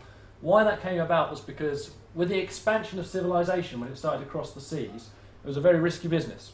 So if let's say someone ladened up a ship full of goods, the ship owner would take all the risk and then would set sail on the seas of commerce, or the seas anyway, and try and deliver that thing and then would receive his cut. But what happened then, because it was like quite a risky business, a lot of the ships would sink. And the ship owners were like, well, this isn't actually making us any money. Well, they couldn't let that happen because they had to have this international trade thing going. So it developed these laws of limited liability, which meant that the ship owner would only take partial responsibility for any losses. Now, if you look at the Titanic, that's a good example of one of those ships that sunk, and the first thing they did was file a limited liability sort of thing into the courts so that they couldn't be sued for everything. So the thing about limited liability is that it limits the amount that the ship owner has to pay, kind of thing. So in a way, what happens is, you could look at that like now, if you take it to the human aspect, yeah, we've got this vessel, and we're the ship's owner, and we get limited liability insurance, which is our national insurance, okay? And the way that happens is that we take our birth certificate, it registers us. Now that birth certificate is evidence of life, if you like, yeah? Now life is the only thing that can actually create commercial energy now. So it's not the gold, it's nothing like that, it's to do with human beings, the commercial energy. And what happens is that registration goes off, and then it comes back. And you can go now and get copies of that registration to prove that you were registered, yeah? Now when you were registered, that creates a document which is the title holder. So the person who holds the original document, which won't be us, will go off somewhere, actually I think to the World Bank is what I think, under the Emergencies Act of 1954, or whatever it was, something like that, anyway. Under the Emergencies Act, it's the end of the Second World War it was, they had this thing where they said we're going to put all the birth certificates into a centralised place in case Hitler moved in, right? And so they had the League of Nations and they put it all into there. Then it became United Nations after that, and that had the IMF and everything else like this into it. And I think that's where the birth certificates are held nowadays, the original copy, the original document. Now what you can get is certified copies from the original issuer. So they hold that and they say, okay, that means that country's got X amount number of people all registered with us. So we know that if we tax them this much, we're going to make this amount of money, which means over this amount of time, we're going to make this amount of money, which means we can lend this much money to the government. Sort of. And that's how it works. We are registered as stock for the corporation, and then it says we're going to create this money for the corporation. Okay, you can borrow this money then to keep your thing going. So what happens is they look after you, kind of thing. There's two actually key points. One is when you turn 7, you become master. Master, and then you lose the master title when you get your national insurance about 16 or whatever it is. And that that then gives you the Mr. title sort of thing. Okay, so you become from master to Mr. Who would rather be the master? Okay, yeah. So actually, next time they say, "Are you Mr. blah blah blah?" I don't argue. I'm the master, which is one thing that has been tried and was quite an interesting response because it's actually developing a language they can work with now because they know what a master is, right? So you've got to play with the words a little bit. So to be a master or Mr., Mrs., Ms., whatever you want to be, that is just the legal fiction title, which represents you. Okay, so we talked about the national insurance number. This is your number. So let me just go back to this birth certificate. Imagine the whole thing is bankrupt. Okay, so you know when you pull out your notes, it says "I promise to pay." Okay, that's a promise to pay note. It's a promissory note. What that means is actually, I'm handing you this, and one day, when the system comes back into liquidity, once we've got once substance is back into it, and we're not bankrupt anymore, I'm going to pay you. Yeah? But until that point, you're going to have to accept this promise to pay. Now the thing is, actually, what happens is we have this Bank of England thing which issues these notes. It's actually their property. It's got their two signatures. That's because they're the people who owe you the money, actually. Okay, because you know what I mean? They're saying, okay, well, we realise that your society hasn't got any real asset, solid thing that we can count on. So what we do is we just count on the faith, and we'll give you these notes, and you can use those. Yeah, but there isn't any law that says you have to. That's a very important point, because you can pay with however you want, right? You don't have to use their notes. Yes. I've used postage stamps to pay for cigarettes before. Have you? Yeah. What, in full? Yeah, just the amount of whatever cigarettes where I've used the amount of postage stamps for the book of stamps. Yeah. Good. Brilliant. See? Now that's the good outside. Argue to do it. But Yeah. That's it. It's true because there isn't actually any reason why you need to pay with a promissory note from someone else, because anything a corporation can do, a human being can do, and even better actually. Yeah. So one of the things about this birth certificate bond is that they hold that. Now what happened was the whole system was completely bankrupt. Yeah. So we can't pay for anything. So they offer us this system. There's no obligation to use it. It's a choice. So what happened was with this birth certificate thing, they kind of made this infinite pool of money. Infinite, because do you know why? It's because as a human being, your concepts are infinite. The amount of commercial worth that you can have in one idea is virtually infinite. I often give the analogy of a guy who walks into the Swan Investors and says, "I know how to make you £1 million." Yeah, and so. But it's going to cost you £1 million a year, but it's going to cost you like £1 million to find out. So they think, oh, in 1 year we'll work it out. So okay, yeah, we'll pay you the £1 million. What is it? He said, just take the striker off one side and only have it on one side, so you don't need it on both sides. That'll save you money because people don't need it on both sides. So he said, oh, all right, brilliant. Yeah, we'll just save ourselves £1 million. Here's your £1 million. A year later, they started making all the money, right? So that was one idea, one concept, one instant, £1 million. So it's very quick, yeah. So actually, we're actually infinite. So there's this thing they call a tontine, which they pool all the birth certificates into, and then afterwards they work out roughly how much tax the person is going to pay, and then they base it all on that. But you as a human being are infinite. Your value is infinite. You cannot ever be in debt, because as much debt as they throw at you, you can just sign it off. That's the reality. Well, it should be the reality, but they're not quite there yet. They're getting there. So the thing about the birth certificate is actually that is their gift to you, really, to say, right, your things. We realise that you've got to pay. Here's a remedy, because wherever they create this problem where you can't pay for anything, they have to bring a remedy by law, and they have to abide by that natural law. Okay, you can't just go and create a problem and then not give anyone a way to do anything about it. It's like cruelty, then, isn't it? They're terrible. Okay, so the birth certificates are all registered. After that, that's a trust situation. Remember, we talked about trusts. So here you are, yeah, you're the property being put into the trust, in a way, yeah. And who's the beneficiary then? It becomes, let's say, the corporation. It becomes the settlor who's making it. Yeah. You've got the man. Sorry, the other way around. The man. If you think about the human being, I say man. Yeah, comes into the arrangement. Then at the top here, you've got the government corporation, which is the trustee. Okay, and then the beneficiary is the public. Okay, so as a benefit, privilege. As working as a member of the public, what they do is they give you a national insurance number, so now you can work, yeah, as a privilege to work in this thing with a number. You see. By the way, going to jail is a privilege. Paying council tax are all privileges, right? They're benefits and privileges. That's everything that the society operates through.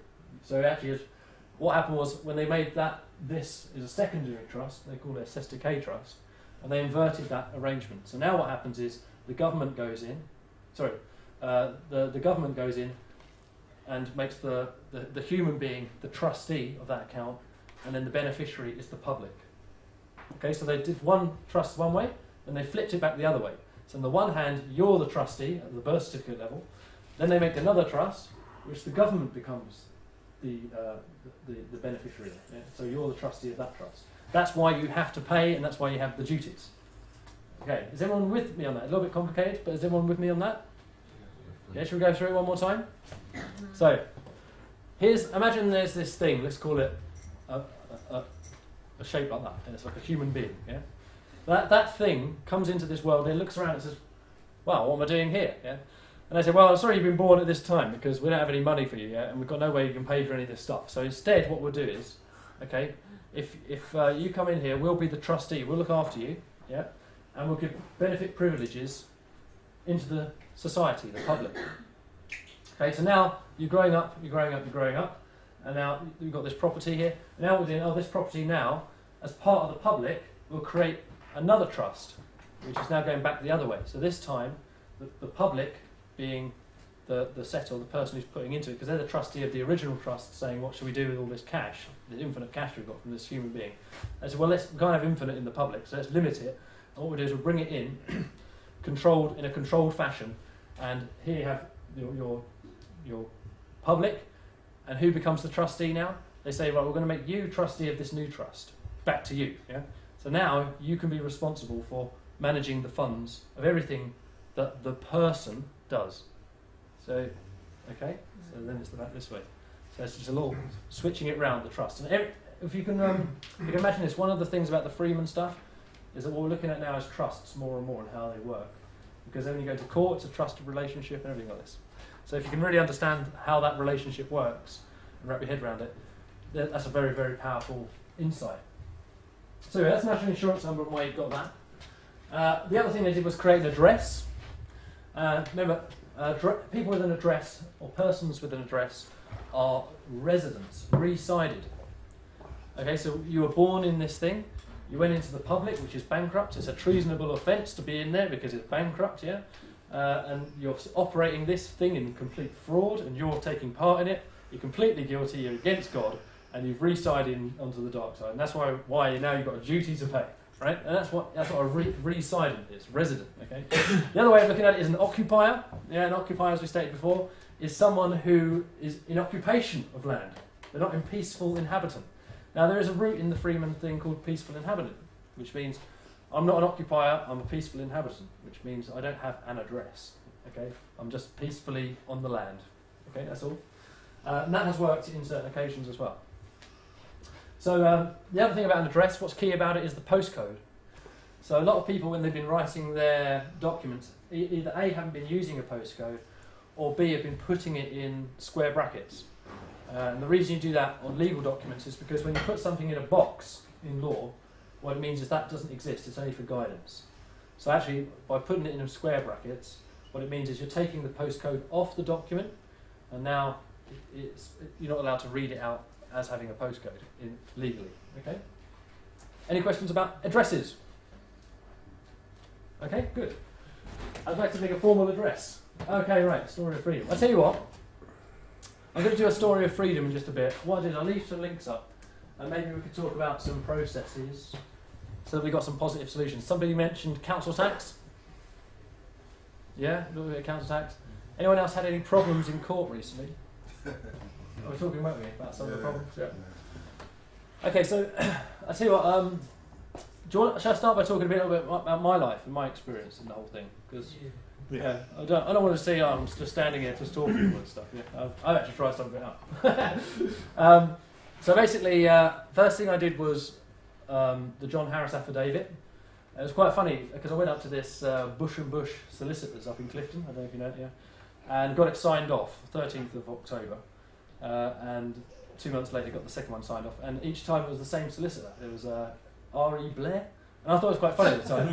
It was Bush and Bush and Blair. The way the universe works sometimes. So I sent them that off. And then, so at that point, I'm sort of like, yeah, okay, I've done the paperwork.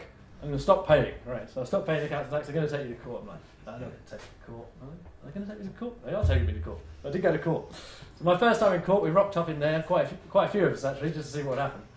And yes, he invited me in. This guy invited me into this space. Yeah, I got the recording actually. I'll put it out on the net at some point.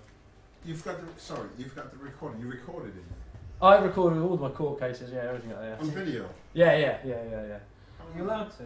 Are you? Oh. Norman Scott. I did. I don't know. Are you allowed to? I don't know. I did. It's my bloody court, right? I do what I want. And if they're not going to supply someone to take record, then I'm going to take the record. That's it. Okay, right? That's it. I don't care. Yeah, so, besides, I did later put it in my claim right. I have the right to film at any event that I'm at. Yeah. So anyway, so I went into this little room and I got invited in there. And what they do with the council tax is they sort of invite you up. Oh, have you got problems paying the bill? Now it kind of reminds me of my mum. She's very good at market research, right? And they do these things where they go and sell these timeshares, yeah. And what they do is they try and sell the timeshare, and then someone stands up and goes, "Oh, that was a brilliant idea! Oh, I'll join," and they rush off, yeah. And my mum said, "Oh, that's a plant. I know that's a plant because actually once one person, then next person. So then she would get down to just my mum left on her own because she understood that it was a plant and it was all a cotton. And they said to her, "Oh, is it the money?" She said. And she said, "No, it's not the money. I can afford it. I just don't think it's a very good idea." And at that point, they stumbles them because they expect everyone to say, "Yeah, it's a bit expensive. Oh, I'll tell you what, we could do this deal." You see? And that's the same with the council tax. Yeah, they say, "Is it the money?" You go, "No." And you, "Oh, yeah, it's the money." "Oh, well, what about this? What about if we work out this payment plan? Blah blah blah." "Oh, right, yeah." And in fact, the same day I had my court case, I had another guy who did his court case, and he actually did a bartering system with him. He actually got 50% off his council tax because he said, "I'll pay you half, but I'm not paying for the other half because half of it's." I disagree of the wars and everything like that, but I'll pay you half. And they agreed. So it's all up for the negotiation. So I was in there, and the guy said to me, "Is it the money?" And I said, "No, it's not the money."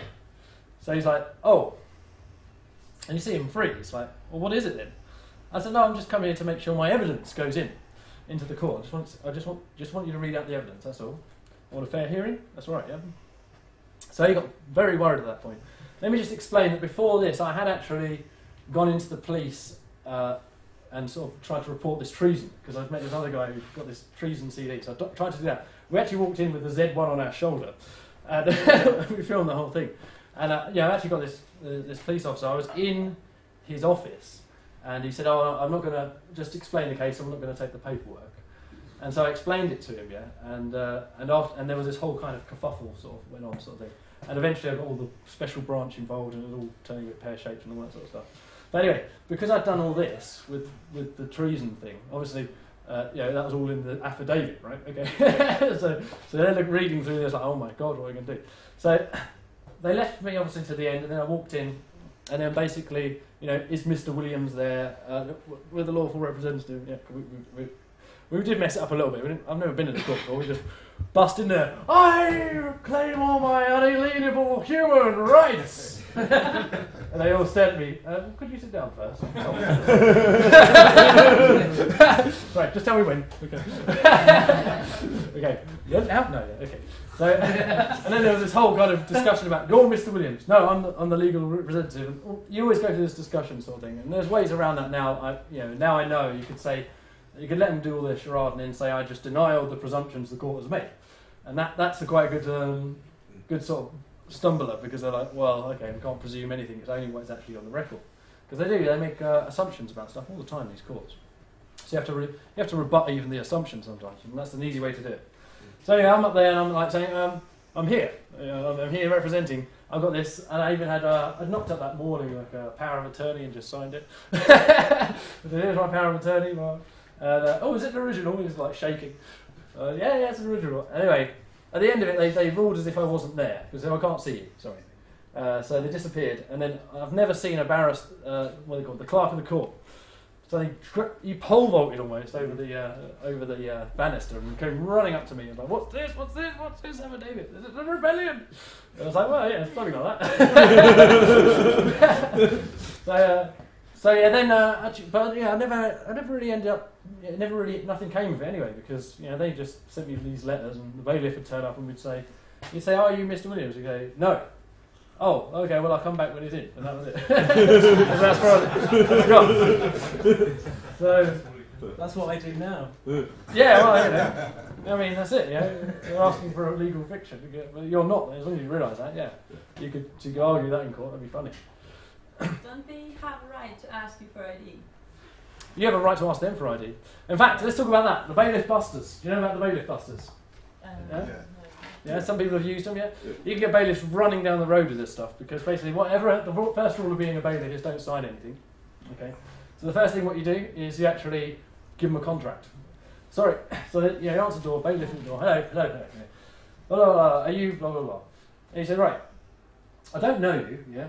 But I'm going to assume this is a commercial. I'm going to assume this is a commercial engagement, right?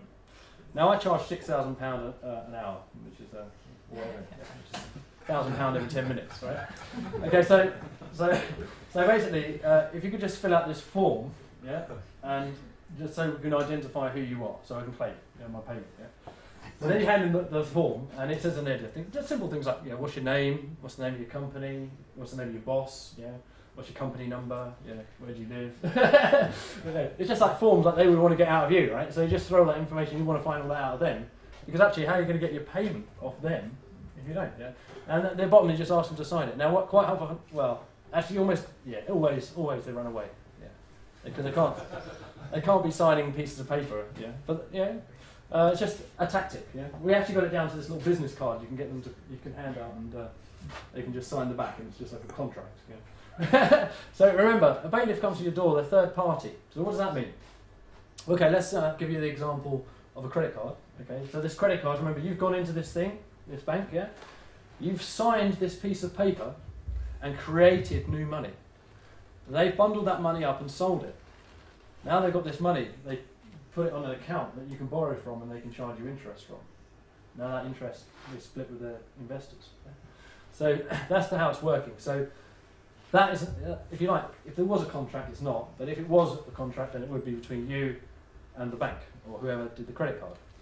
So what they try and do is once you don't pay, then they sort of, let's sell on the debt. So they sell it on for however much they can get for it, and these other corporations buy them up, and then they come around to your house and say, oh yeah, you've got this debt, sort of thing. But the point is, you never ever went into contract with these people. So actually, don't worry, we can provide, you say. You want a contract? All right, yeah, I can provide such an article. And here it is. And if you could just put your name and the details here, and these are the costs. You've got to tell them how much it costs, you've got to go into contract, yeah? So if they want to talk to you, then you can do that. It has worked extremely well, especially once you start to understand due process. So, any questions on that so far? Yes. You know that contract that you can get them to sign to charge them a fee? Say they actually signed it without standing up in court, in their courts. I reckon. Yeah. Contract, they signed it. In fact, what's quite cool is that you could say, right, can you ask them if they can produce a contract in court? I accept everything you're saying. Let's talk about conditional acceptance. Very, very powerful if you can understand it. Everything is about process, okay? So remember about the duty thing. You're under duty to pay, okay? As long as you have actually done the thing or whatever. Yeah? There's no way out of it. There's no way out of it. Yeah? So you never want to say I refuse, because that's what's called contempt. Because that means actually you're being a bit of a child now. You're sort of trying to negate your duty. Yeah? Your duty is to stand there as an adult and say, oh, I accept. I accept what you're saying. I accept what you're saying, and I accept every word of it upon proof of claim. And that's the key word, upon proof of claim. Acceptance upon proof of claim means that they need to supply evidence along with their claim. So what happens is everyone holds a claim here. I've got this claim on this legal fiction here. They went into a contract with us. They did this. They did that. They did that. Okay, I accept it on proof of claim. Provide me the contract. Now, just remember, contracts have a very interesting thing because they're two-party agreements, which means you need two signatures on them. No credit card agreement actually has two signatures on. There's just one. That's because it's not a contract. It's a negotiable instrument. So they can't actually supply the contract. So I know lots of people have gone into courts and they said, well, where's the contract? Just like that. I accept what he's saying, but where's the contract? They haven't sent it to me. Because I'm seeing the contract yet. At this point, the judge says, well, where's the contract? And the guy shuffles his paper and goes, we'll go and get it. And then court adjourned. Normally it doesn't come back. Okay. The other thing is actually, because sometimes these people are a little bit aggressive. Yeah? So what you can do is you can actually follow the due process through a little bit further. Okay. So if someone makes a claim, okay, that means I'm making a statement and I'm holding a claim. At the moment I say something, I make a claim. Okay. Now I need to support the claim with evidence. So let's say, okay, someone's made a claim against me for a credit card or whatever it is. So I say, okay, I accept what you're saying upon proof of claim. Now they keep hassling me every day, and they don't give me this proof of claim. And I'm accepting what you're saying. I'm willing to pay as long as you show me the proof of claim. Okay. If it goes on for a while, what you can do then is let's say, okay, on this date I wrote you, asked for proof of claim. Okay. On this date you sent me this letter without the proof of claim. Now I'm warning you. If I don't get the proof of claim within X amount of days, I'm going to instigate that fee schedule. They call it fee schedule. So now what happens is they send you more letters. Now you send them a letter saying, right, blah, blah, blah, blah, blah, you didn't do it, so now I'm going to send you a fee schedule. My fees are this. And make sure they're high. Because you're a human being, and human beings are mightily expensive to run. They've got a lot of food that needs to go in there, housing and everything like that. Yeah, there's corporations, they don't really need any of that.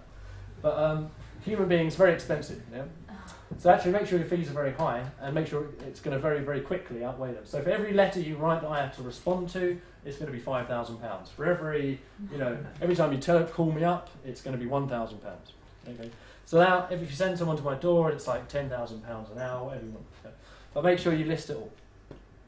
One of my friends did this process when he occupied Stonehenge this year. And, he was actually there in a field on National Heritage land. And he was lucky, in his caravan, and the police will come to move him off. And he says, okay, have you got my cheque? And they're like, what? Well, here's my agreement. And he shows the police the agreement. And he's reading it down there, he's like, just like any agreement, subjects, terms and conditions are subject to change without notice was one of the things he's got on there. It was quite fun. One of the last clauses were, and £1,000 for every smile you ask me to wipe off my face. £1,000 per step. All this sort of stuff, So just really, just go for it, right? Yeah, go for it. But if they don't sign it, does that means that you don't agree, doesn't it? Okay, remember, signing something's not bad, right? If it's in your favour. Okay? If you sign something and say, this is me, and I'm putting my name If they didn't sign. Well, what you do is so let's talk about this. When you serve something, okay, that's giving notice. Right? If you write notice at the top, you have to take note. They have to. They're in the public. It's a law that they have to take note. That's where the notar is. They serve notices because they have to notice, which means they need to take note of the thing. So now you've sent it in the post. Bang! It's already legal service. You can send an email. Still legal service, by the way. Doesn't have to be in the physical paper. Maybe think about that. They save those trees. Otherwise they get a bit of a battering. The only thing is the notary seal doesn't stick to the screen quite so well and doesn't go with the thing. But apart from that, you can send an email, an attachment, or whatever. One of the other things I'd like to mention is that with affidavits, when you make service, don't send the original. That is your instrument that's worth the money. The thing with the original signature. I'm talking about when you send affidavits that you're going to turn into commercial instruments, because it's the signature that gives it the power. So you send a certified copy and say this is a certified copy of the thing. That's giving the public notice now that there's this thing, which is your private instrument. Does that make any sense? Yeah. So where were we going with that? We were going with due process, weren't we? Yeah, the Stonehenge thing. Yeah.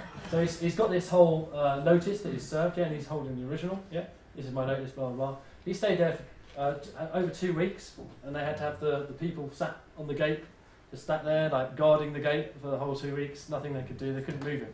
Now the last people who tried that was a bunch of people called the Wallies, and that was back in the Battle of the Beanfields. In the Battle of the Beanfields, what happened was there was a kind of real kind of violent behaviour from the police towards the traveller community, and it turned very nasty. Anyway, one of the guys called Wally was the last person. He said, I'm going to camp up on this field, and he wrote this beautiful letter in quite a fun kind of way. And what actually happened to him is the police came, they sort of beat him up, they threw him into a mental institute, basically, pumped him full of drugs, and he died a couple of weeks later after that. And actually, what happened was with my mate Lockie, who was on this land, was that he was given the letter that the original Wally had written, and it had like all this very friendly, childlike kind of letter, just sort of peace sort of thing. But compared to where it's come to now, which was like more of an aggressive stance, you can see actually it's a change in relationship. Yeah, because actually you can't. These people can be a bit nasty sometimes, and we're trying to move in a peaceful kind of way. And sometimes the only way to do it is money. Yeah, it's the only thing they understand at the end of the day. Take money off them, they really understand that. Other things, morality, they're not too sort of clever about. But anyway, he's so that's my mate Lockie, and he's doing some tremendous work. I was talking about due process, wasn't I? So I want to go back through that. So this due process is very important because you can do so much with it if you understand what's going on. Now, basically, in law, you are allowed what's known as a fair trial. Okay. So, am I allowed a fair trial? We say in the court. Oh, of course. I'm not going to say no, you're not. Otherwise, it would sound terrible, wouldn't it? You're here in the court, and you're not allowed a fair trial. So yeah, I'm allowed a fair trial. Okay, brilliant. So what that means is that basically they get a chance to present their evidence, and you get a chance to rebut that evidence. Yeah. So actually, you ask for the evidence, and if they can't produce it, then this is it. This is due process. Now, one of the things you can kind of do is that, remember about this claim thing. So everything in what we talk about, these courts are admiralty courts. There's no innocent plea anymore. There's only guilty because you have a duty, right? You have a duty, and that means you can't be innocent because you have a duty to pay, whatever it is. So the only thing you can plead is not guilty, which is going against the state. Guilts, by the way, are a form of money. It goes back to money all the time. Do you know much about demurrer? But Demurrer? demurrer. Yeah. Demurrer. It's like no plea. Oh, right, yeah. No plea. You can go no plea, you're right, yeah. And they don't like that either, because that's what I did when I first went to court. And they locked me up for that. We'll get back onto that story in a bit. But so this whole thing about due process is very important, because what it is if someone's got a claim, I am allowed to put in a counterclaim. In fact, if you're guilty of something, okay, like I'm guilty of speeding, then I'm not saying it's the way, but a way that you can do this is to balance the scales with the counterclaim. Okay, so let's say this idea of going into a contract, like we said, you can go into contract with your government, you can go into contract with the Queen, anyone. You can write your own contracts for that, and you follow the due process. That's what we use a notary for, because it's coming from the private into the public.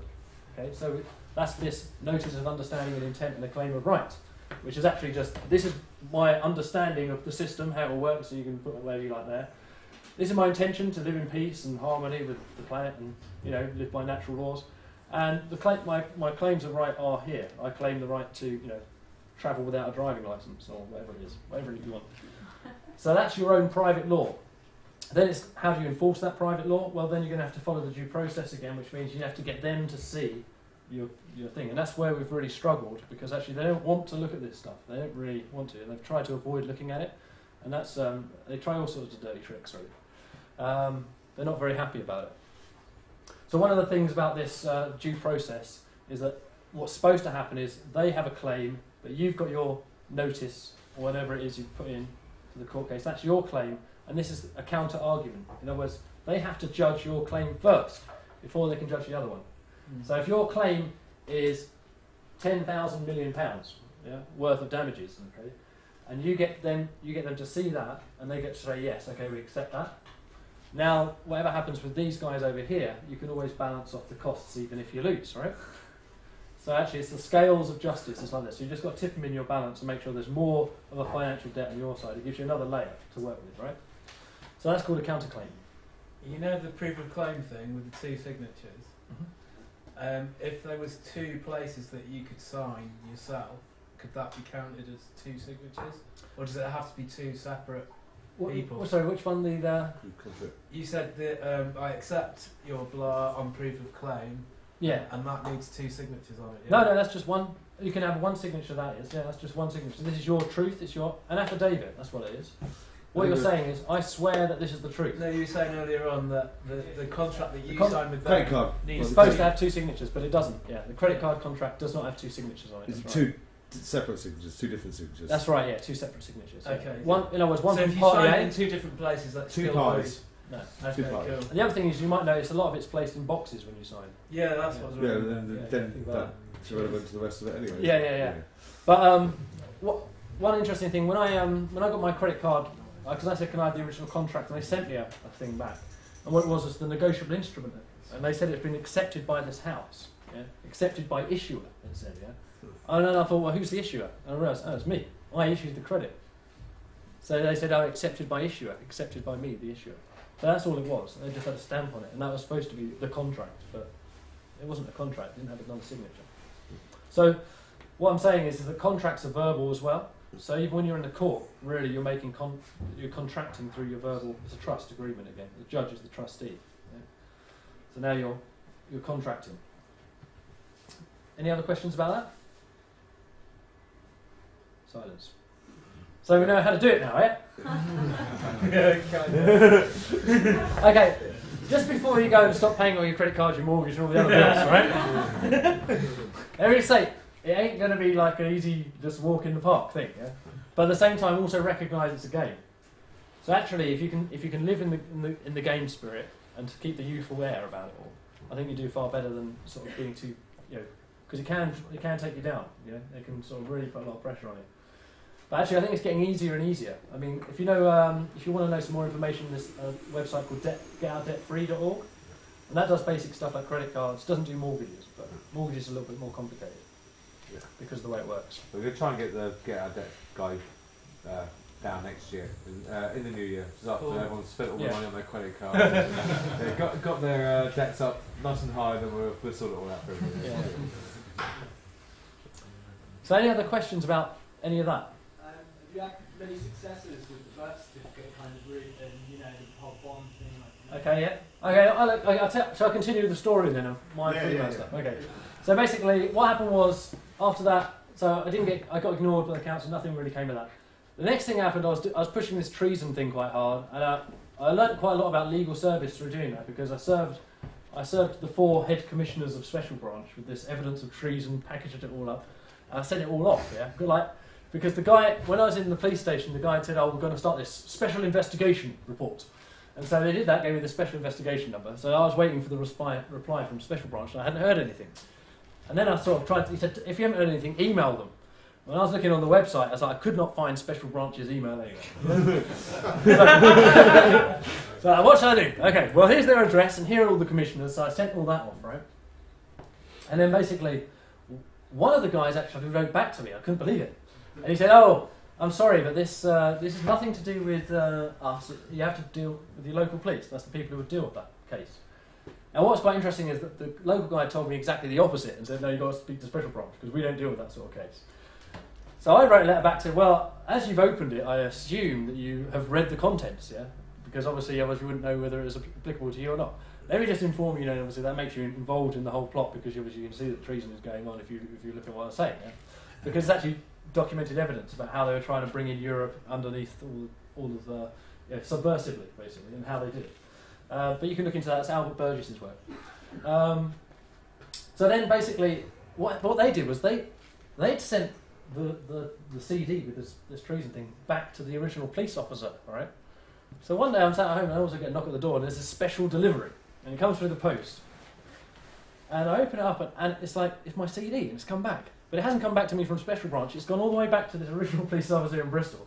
And then he sent it to me, special delivery. And what I noticed was, you get those little stickers? The little stickers? What I noticed was that he'd written a letter and stuck one of those stickers on the letter.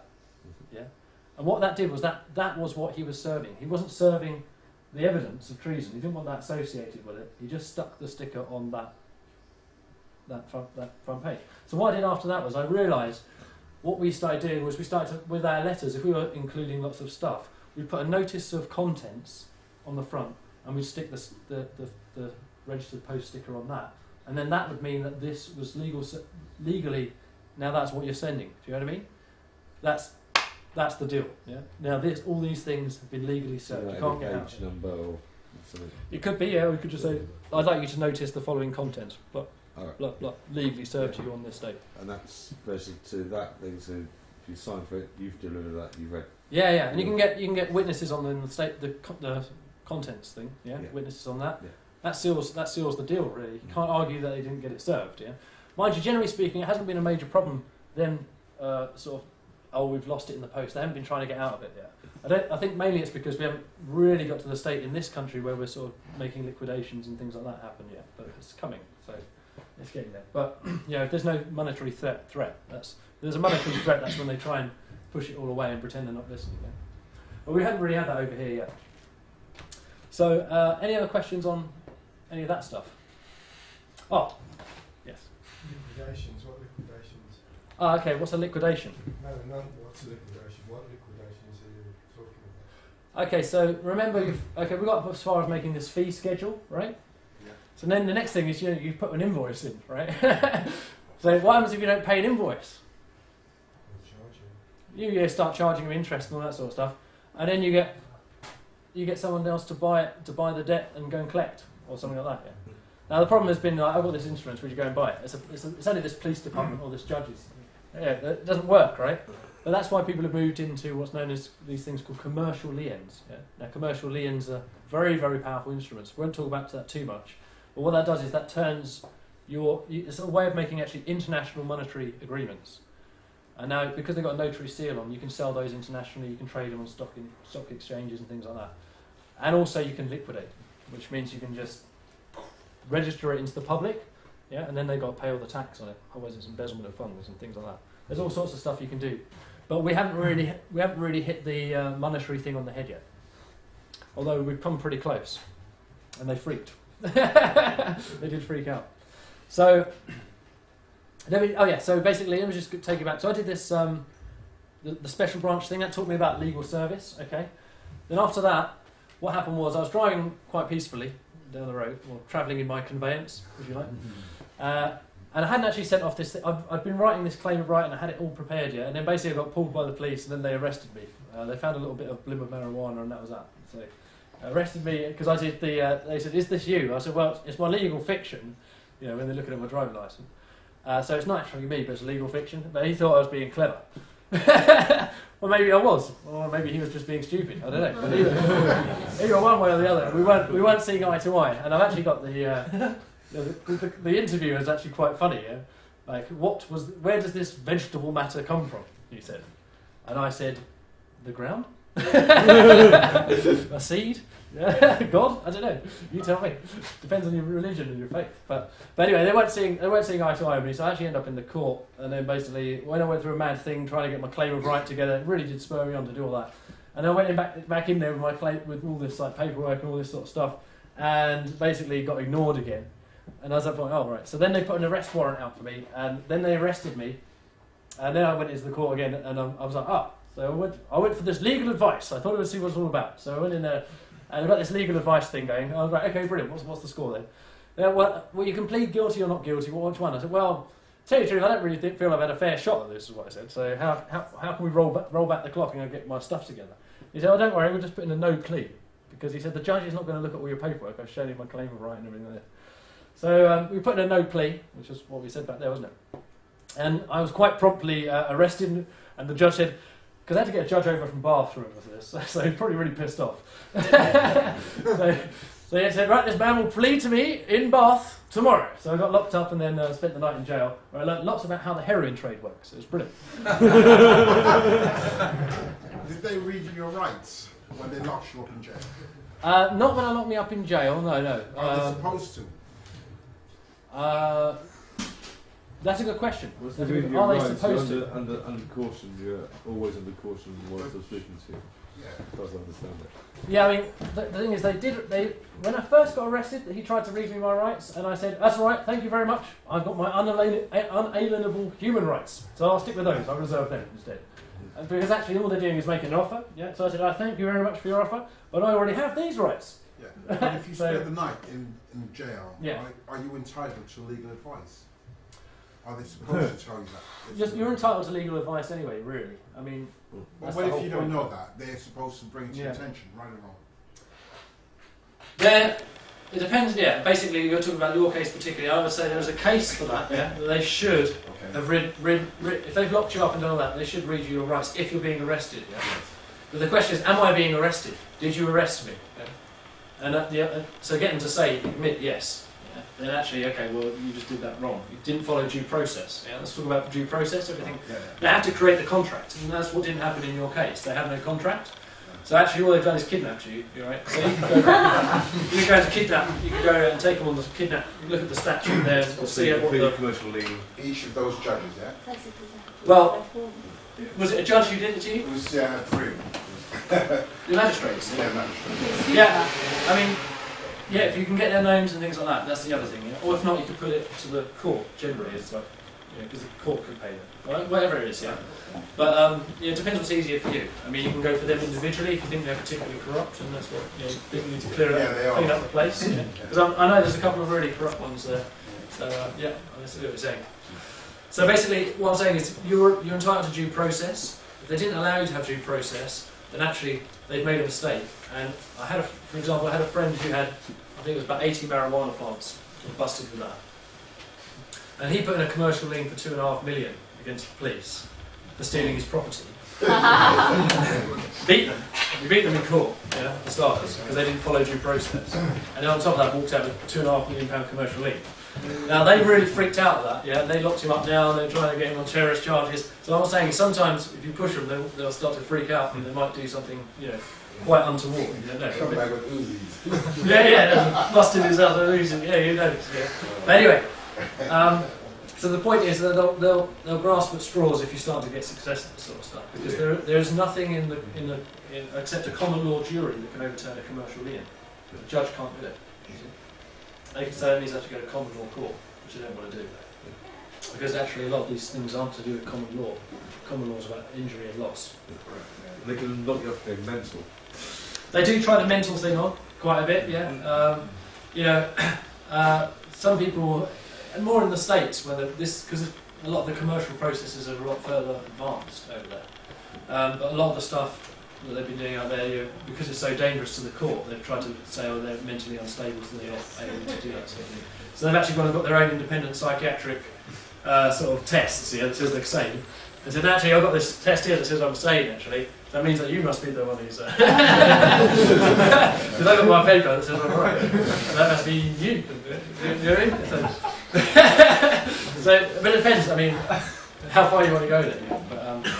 But generally speaking, I'm at the stage now where I'd rather go from a kind of position of peace rather than creating controversy. And so just go in there and try and settle the thing without creating too much problems.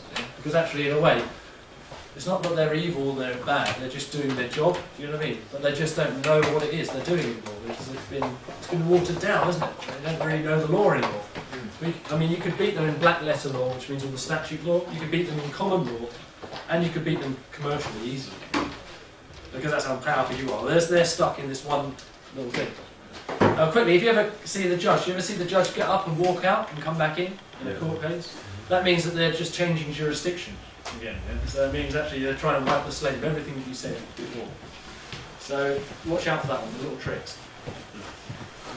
So there I was in prison. I learned loads about the heroin trade, and I did that. And I came out and I learned loads, because actually, if you go into the prison, one of the things they do, they get to sign, inside entry. Okay, this is not like the cells downstairs. I'm talking about actually into the prison, because they had to keep me overnight in ACAT. I was like, oh, dangerous criminal. Quite honestly. Yes. So and it's quite good as well, because I got to tell loads of people about freeman stuff inside. Yeah. So basically, there's this whole kind of thing where you sign. Now let me just explain what happens is. Remember I talked about signature being a negotiable instrument? So when you sign to go into prison, what you're doing is you're signing over use of your bond. Whilst you're in prison, you're not allowed to use money, you're not allowed to do all this, it all goes through an account which is held by the prison officer. And actually all stuff in prison is bought through the Argos catalogue. So as long as it's in the Argos catalogue, you can buy a prisoner anything you want from the Argos catalogue. So it's all, you might chip in and buy some of my mates. So basically, what that means is you don't have access to your birth certificate bonds. You're not going to use your birth certificate bonds, so they can. So they start making loads of money off it, and that's how that pays your debt. Yeah? You pay back your debt in time. Yeah? Whatever it is you've done, it's always a commercial crime. So I came out of the prison thing. Well, I got taken to the court and once again waiting around for ages. And then I was in the court. I went for this legal advice again, yeah. And the guy was just very happy. He's like, "Oh, don't worry, I can get you out of here straight away. Don't worry about anything like this." Oh, okay. I was a bit sort of shaken up. I was supposed to be at work, you know. None of that had happened. A little bit of a shock, yeah. So I was a bit spun out. And so he's like, "Okay, what do I have to do?" So plead guilty, and that's it. You're out. Oh, is that it? Yeah, okay. What I didn't realise was that 2 of my mates had bust into the court as witnesses. Right.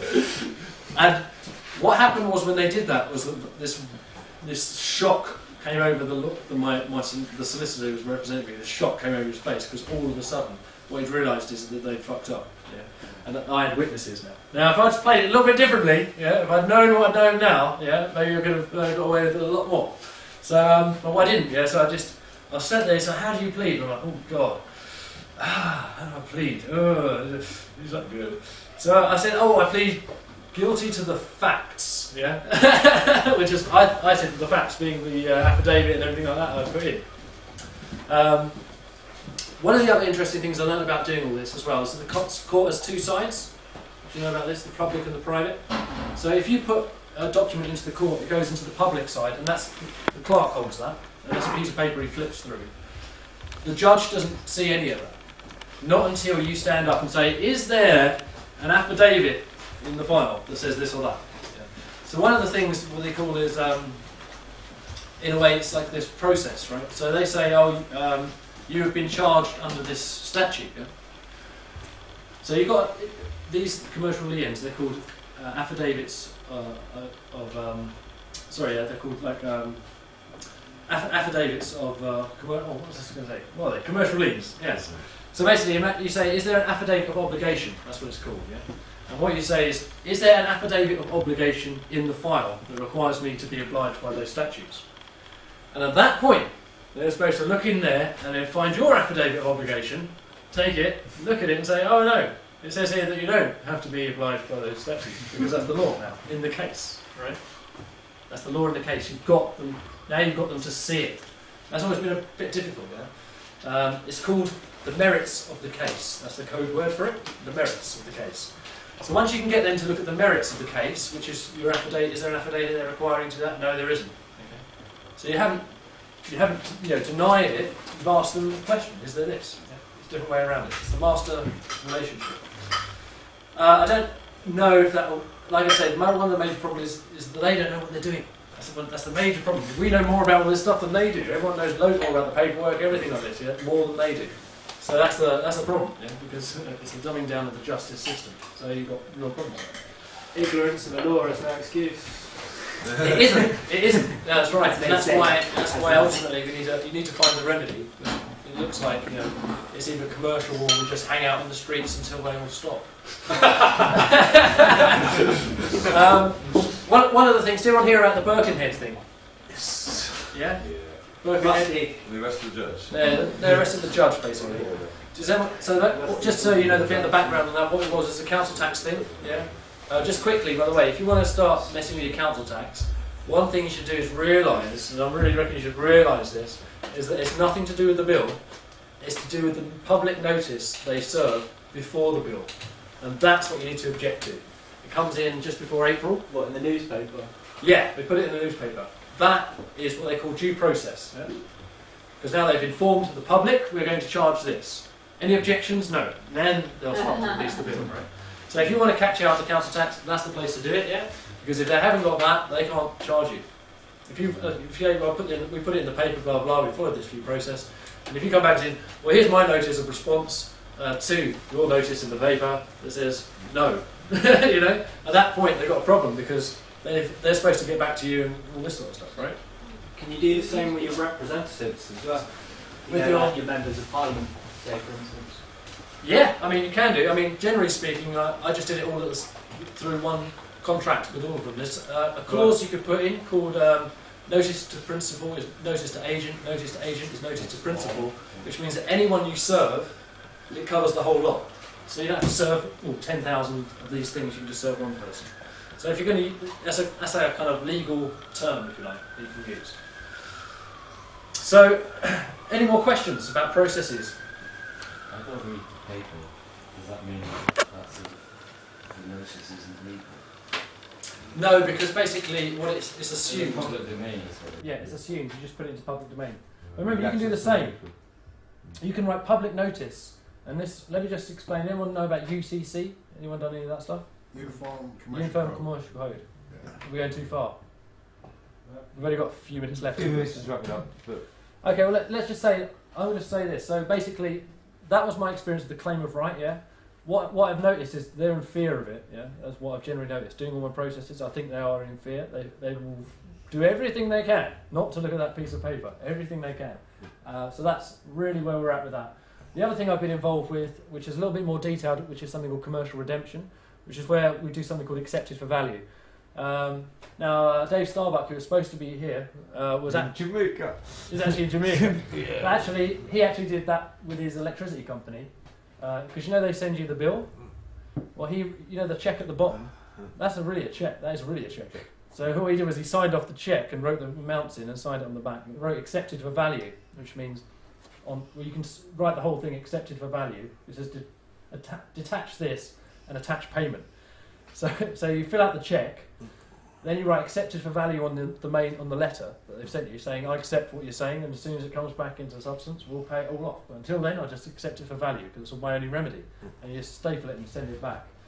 So yeah, they were all like moaning at him for not paying his electricity bill in a year, and trying to get a warrant to get into his house to change the meter over. Yeah. So he turns up in court, and he stands there and basically. He said, "Oh, we've got anyone? Oh, yeah, this guy here is trying to contest." He goes, "Yeah."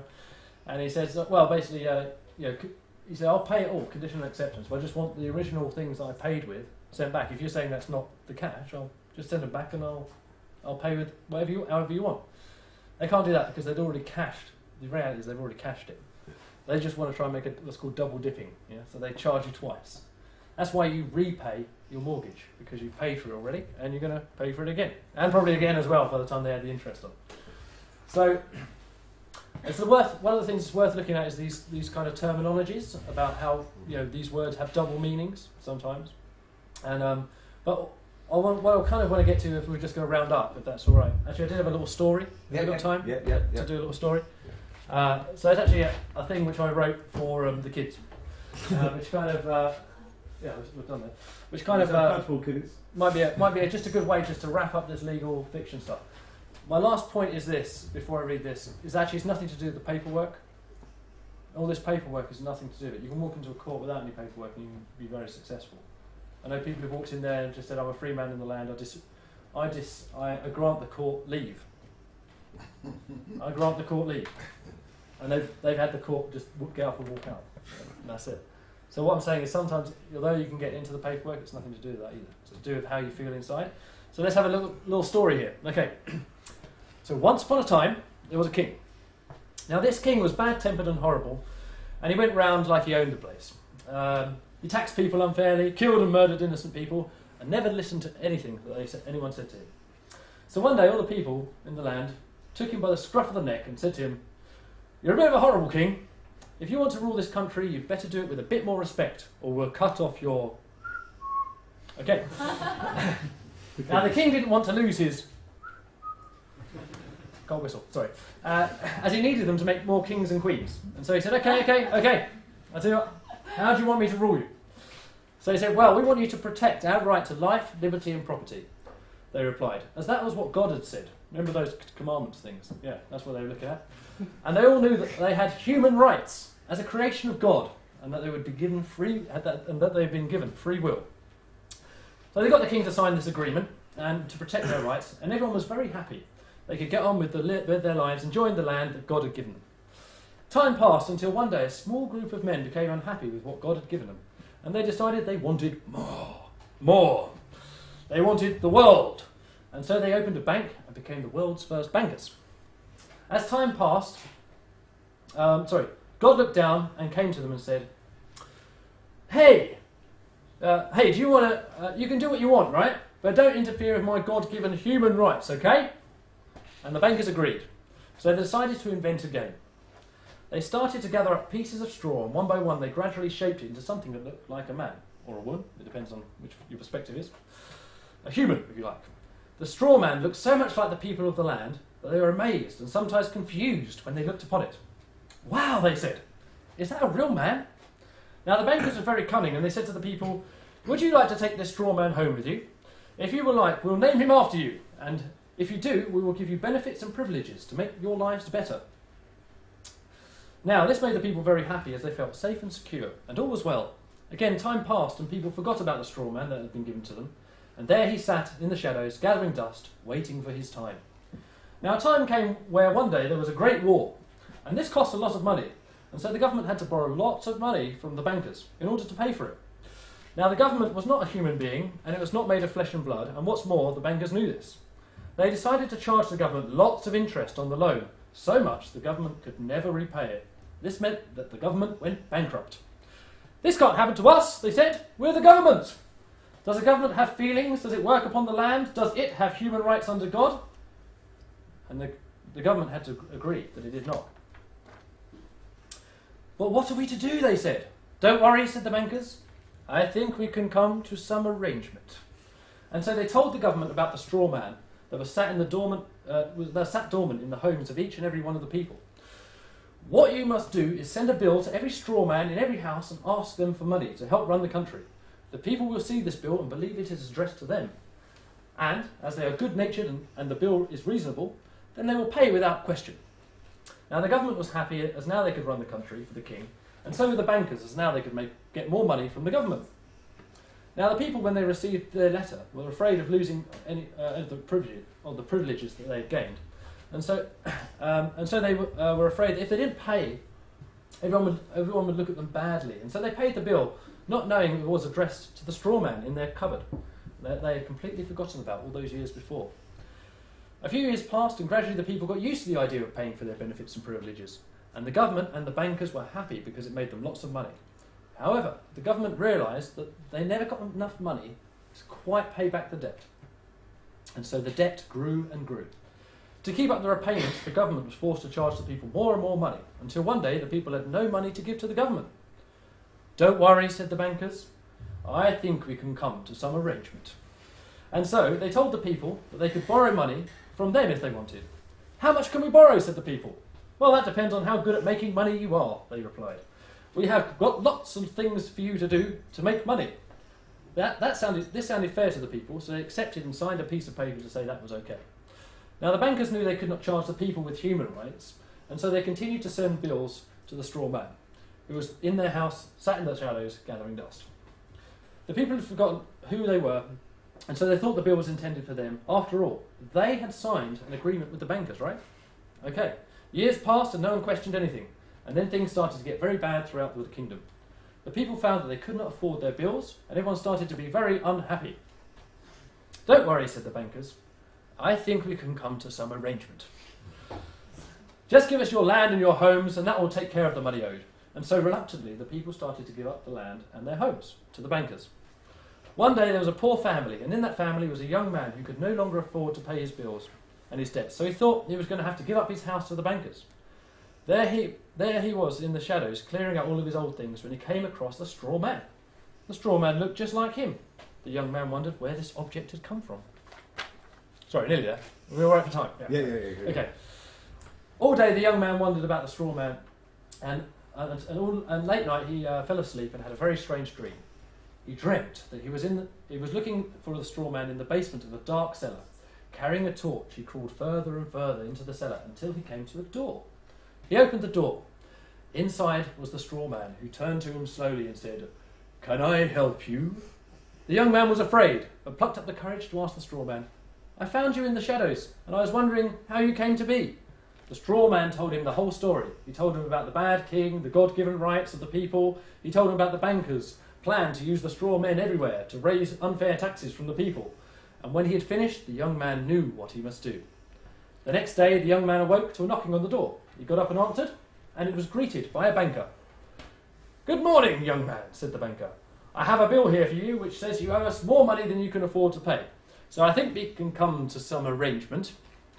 For your house, for example, it will easily pay the bill. All you have to do is sign this piece of paper, and we'll take care of all the rest." He handed the young man a contract and a pen. The young man looked at it and then remembered his dream. No, he said, I owe you nothing, as I am a man of flesh and blood and I have human rights. This enraged the banker, and he shouted back, Who do you think you are? If you do not pay your bills, who will fix the roads? Who will provide you health care? What will happen to your benefits and privileges? For a moment, the young man was taken aback. He didn't want to upset anyone, however, remembered his dream, and so refused to sign the banker's papers. We will see you in court, said the banker, and stormed off. Weeks passed, and the young man received a letter summoning him to court. Everyone in the village had heard the story, and some were very upset with the young man. Who do you think you are? If you don't pay your bills, who will fix the roads? Who will provide us with health care? That's my village voice. He's a very naughty boy. What will happen to our benefits and privileges, they said. Others would not even talk to him and treated him like a common criminal. When the day finally arrived, a huge crowd had gathered in to watch the court case. The bankers were first to lay out their charges. They had all of the accounts, they had all of their figures. They had a team of the country's best lawyers. Their arguments seemed impenetrable. Then it was the young man's turn to take the stand. The judge leaned forward. Do you have anything to say for yourself? He said. The room was silent. The trembling young man took a deep breath and spoke. Your Honour, I am a man of flesh and blood, and I have human rights. Perplexed, the judge called for lunch and took to his book of the law to find out the truth. After lunch, an even bigger crowd had come together from all around to hear the verdict from the judge. Silence fell across the room as the judge spoke. This is indeed a very interesting case, and I have had a long hard look at the law, and now I have reached my verdict. Stillness filled the air.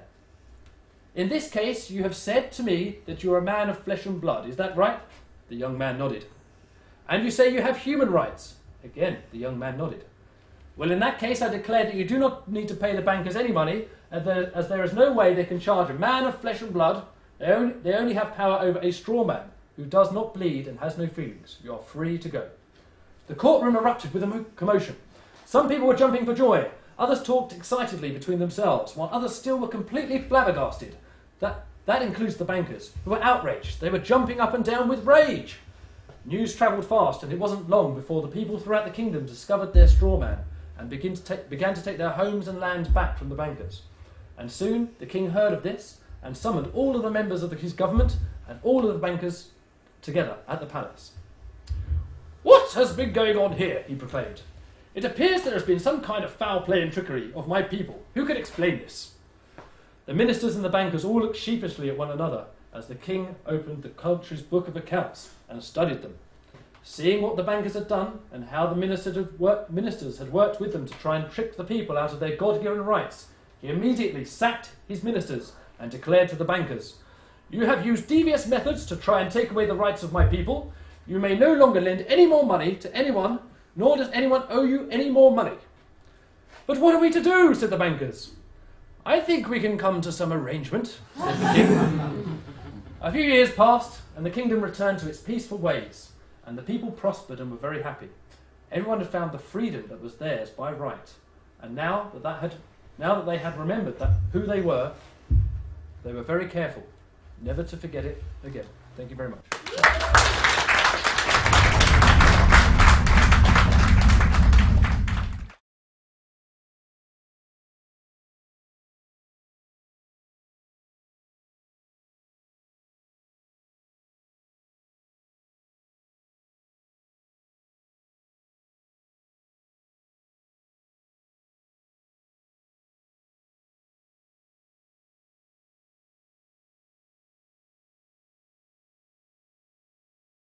On the internet about freeman, yeah, and all of a sudden I suddenly came across this role of freeman, okay, in Bristol City Council. They hold the role of freeman. Well, that sounds interesting. And I was looking through and the way I found it was I was looking at the council tax thing. I was looking at they've got like some legislation 1976 to do with, you know, how they can bill you council tax and things like that. And it actually says in there, if you're a freeman on the role of freeman, you don't have to pay council tax. You've been given the key to the city. So I thought, oh, brilliant. So all you have to do is actually get yourself on that roll. But actually then what I worked out after that was applying to the statute, because they're all statute laws, right? So they only operate within themselves, really. So actually what they're really going on about there is actually you can be a freeman as in, they've actually made a title of the thing. And we're going to what titles are, because that's really what tonight is about. It's about title. Yeah. Because what is an artificial person? It's a title. We'll get into that anyway. But just say, yeah, there is a role of freeman. You can check it out on the internet. And actually, if you do some amazingly fine deeds for Bristol City Council, they may award you the key to the city, and then you won't have to pay council tax. But actually, it's a diplomatic role, basically. Any other questions about, or comments? Because that was a good comment. Yeah. It's legal fiction, yeah? Birth certificate? Yeah, we're going to get into all the birth certificate stuff. I can go through a little bit more detail about how all that works. If you want to go into birth certificates, we can do that. Yeah. Can they legally threaten you if you've made an offer to pay a small amount of money, council tax? Okay, can I legally threaten you? Okay. Can the council legally threaten you if you... Do you want to deal with council tax? Yes. Yeah. Yeah? Okay. How to get off? I tell you what, can I answer that in about half an hour? Yeah, or at the end is fine. Yeah, because actually I will go through council tax. We can go through that. Yeah. Okay. Well, and how that all works. Because I've got a whole bit on Bristol City Council, which I think that'll fit in quite nicely. Yes. So let's just go back a little second to this reality versus fiction. Okay. So actually, this is real. Things I can touch are real, right? Yeah. Yeah. The pen is real. Yeah. Sorry, go. Are you going to put this on? Can we access this on the internet? Anyway? Well, I hope so. Look, we've got a guy filming it here, so hopefully something will come out of it. But I tell you what, actually, just a quick plug. Tomorrow night on Sky Channel 201, we've got Guy Taylor, who's a freeman on the land, who's just liquidated. Well, just really been fighting his council tax, and he's got a huge property, the manor, and everything like that. Which, if you get into the freeman movement, you'll probably find out about these places. But yeah, he's actually speaking on Sky Television. We've done an interview with him, so he does cover a lot of what he's been doing in the courts in that interview. So can we get this presentation from somewhere? Yeah, I tell you what. Also, the slides will be in the video. Slides will be in the video, and if you really want it, just come and I'll give you a card and I'll email it to you. No problem. Yeah. So yeah, Call us later. We'll sort it out. yeah, absolutely. So, real fiction, real. Oh yeah, what's real? Oh, the pen was real. Yeah, we're all real. Okay, well, as real as we can be sure that we're real. If that makes any sense, yeah. Because actually, it might all be a dream. Okay, but let's just assume that it's not for a second. That we are actually real. Okay. Okay. But what we can say is that we do have a dream state. Because actually, we go to sleep and we have this dream state, and that's an interesting part of the fiction because it's imaginary. It's imaginary. And imagination is actually very powerful. How do I know that imagination is very powerful? Because without imagination, that table would not actually exist. It would still be a piece of wood. It would be growing in the tree. No, it's wood. Okay, so it would still be growing in the woods if we hadn't come down and done something. And to do something to something, you've got to have an idea about what you want to do to it. So actually, the idea of imagination is very powerful. But it's still in the world of fiction, pre-manifestation. Yeah, everyone agree with that? Yeah. Yeah, okay. So we're going to go down here. So we've got this, on the one side we've got these things. Human beings. Any human beings in the house? Good, yes. Any robots? Aliens? Yes. Okay, good. And then we've got these corporations. Corporations, the dreaded C word. Corporations, the corpse. Yeah. So on the one hand, we've got this idea of community, isn't it? And for me, that kind of can do the same to you. So instead of all that, let's produce this morality thing. And we gradually developed all that, and then maybe some guy went up the mountain and came back with some tablets. Maybe he didn't. I don't know. But that was generally the idea, right? Is that okay? We're not going to kill each other anymore. Okay, right. Well, in fact, they sort of just said, well, let's call it. Well, actually, what they did was then they codified it. Well, they kind of codified it. They did it through. Let me just say this: in a way, a contract is not just a written agreement. It's actually an act as well. So how you are acting is how we are contracting. So. For example, there was a part in English history, about 1215, called it the Magna Carta. And basically, just to cut a long story short, the king was being a bit terrible to the people, and so they got them all together at Runnymede, and they just said, let's have this agreement. So there was what was known as the 3 estates of England were there. The king, all the bishops, and the common people represented by the barons. And so, in a way, that sort of the thing that was laid out there was really just to establish the rights of the people, which really is quite simple. You have the right to life, liberty, and property. It's not complicated. It's all you really need, really, isn't it? You have a right to something rather than a denial of something. So Magna Carta 1215, you can look at some of that, and if you get into this freeman movement at all, if you start to look into it, you probably start to find is people like John Harris, that name might pop up, who's done something with the Magna Carta 1215, a simple affidavit, because under clause 61, you can actually petition the Crown and say, I'm not very happy with the way that the society is going, and therefore enter into a lawful rebellion. What's supposed to happen is they say, okay, yeah, it's fine, and no problem. We'll mark that on your record, and we won't hassle you ever again. Now, it doesn't quite work like that, but that's what's supposed to happen. I still recommend doing it because it's a statement, really, isn't it? And actually, half of what we're going to talk about when we talk about freedom as a state of mind, it's actually about how you're feeling inside about all this stuff. It's about feeling comfortable. So if that helps you develop your own kind of sense of freedom, because I've taken this act, and you can demonstrate that you've taken this act. It says something more about you, because it's not necessarily about the paper that's written, it's about your intention. Okay? Right. Well, let's go for the last one here.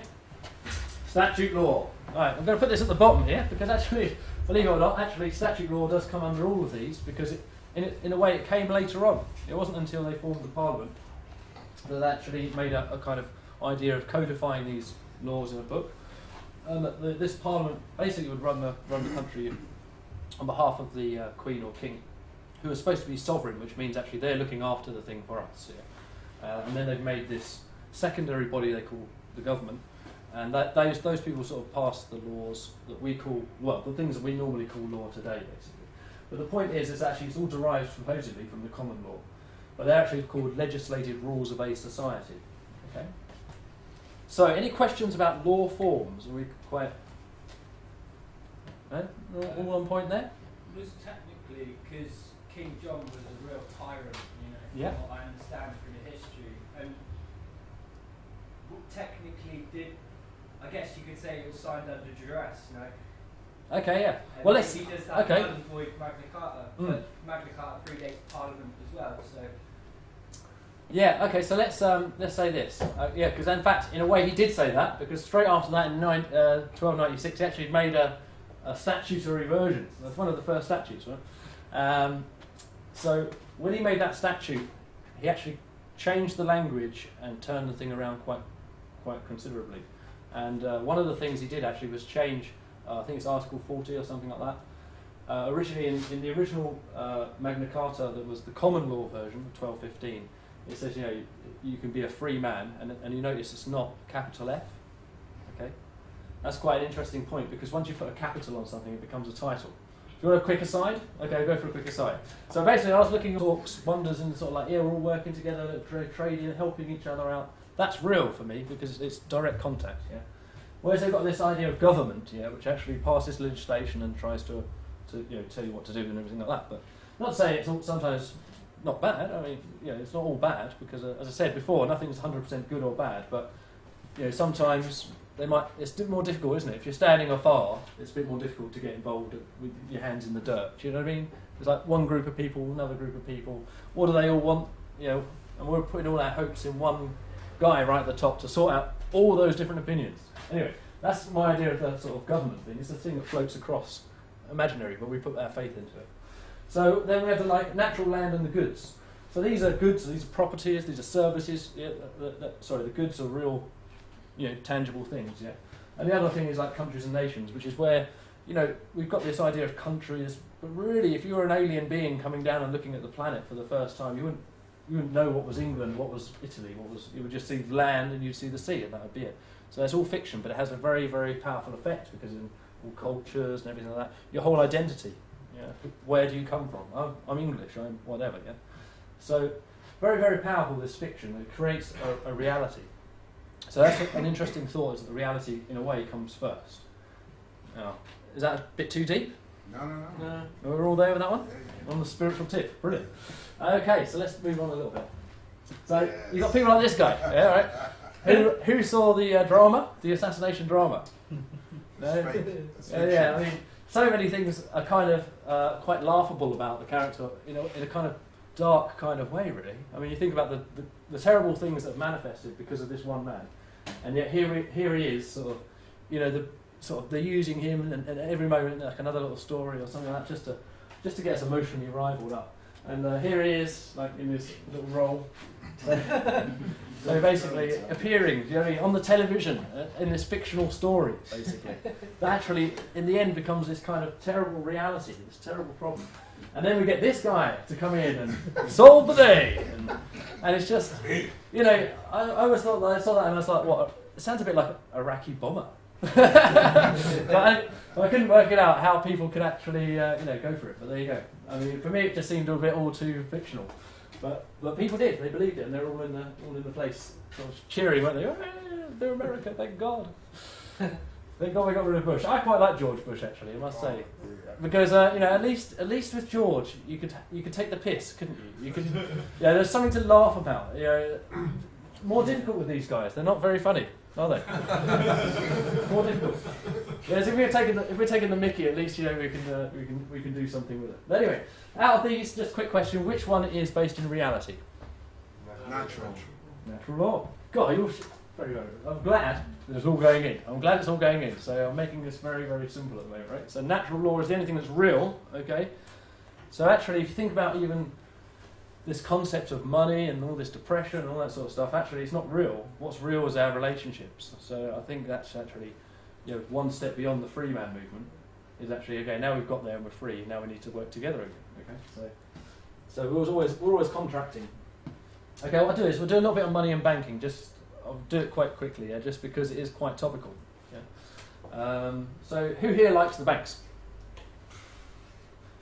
Oh, it's only me. Well, look. Okay, look. They've got a bit of a bad rep.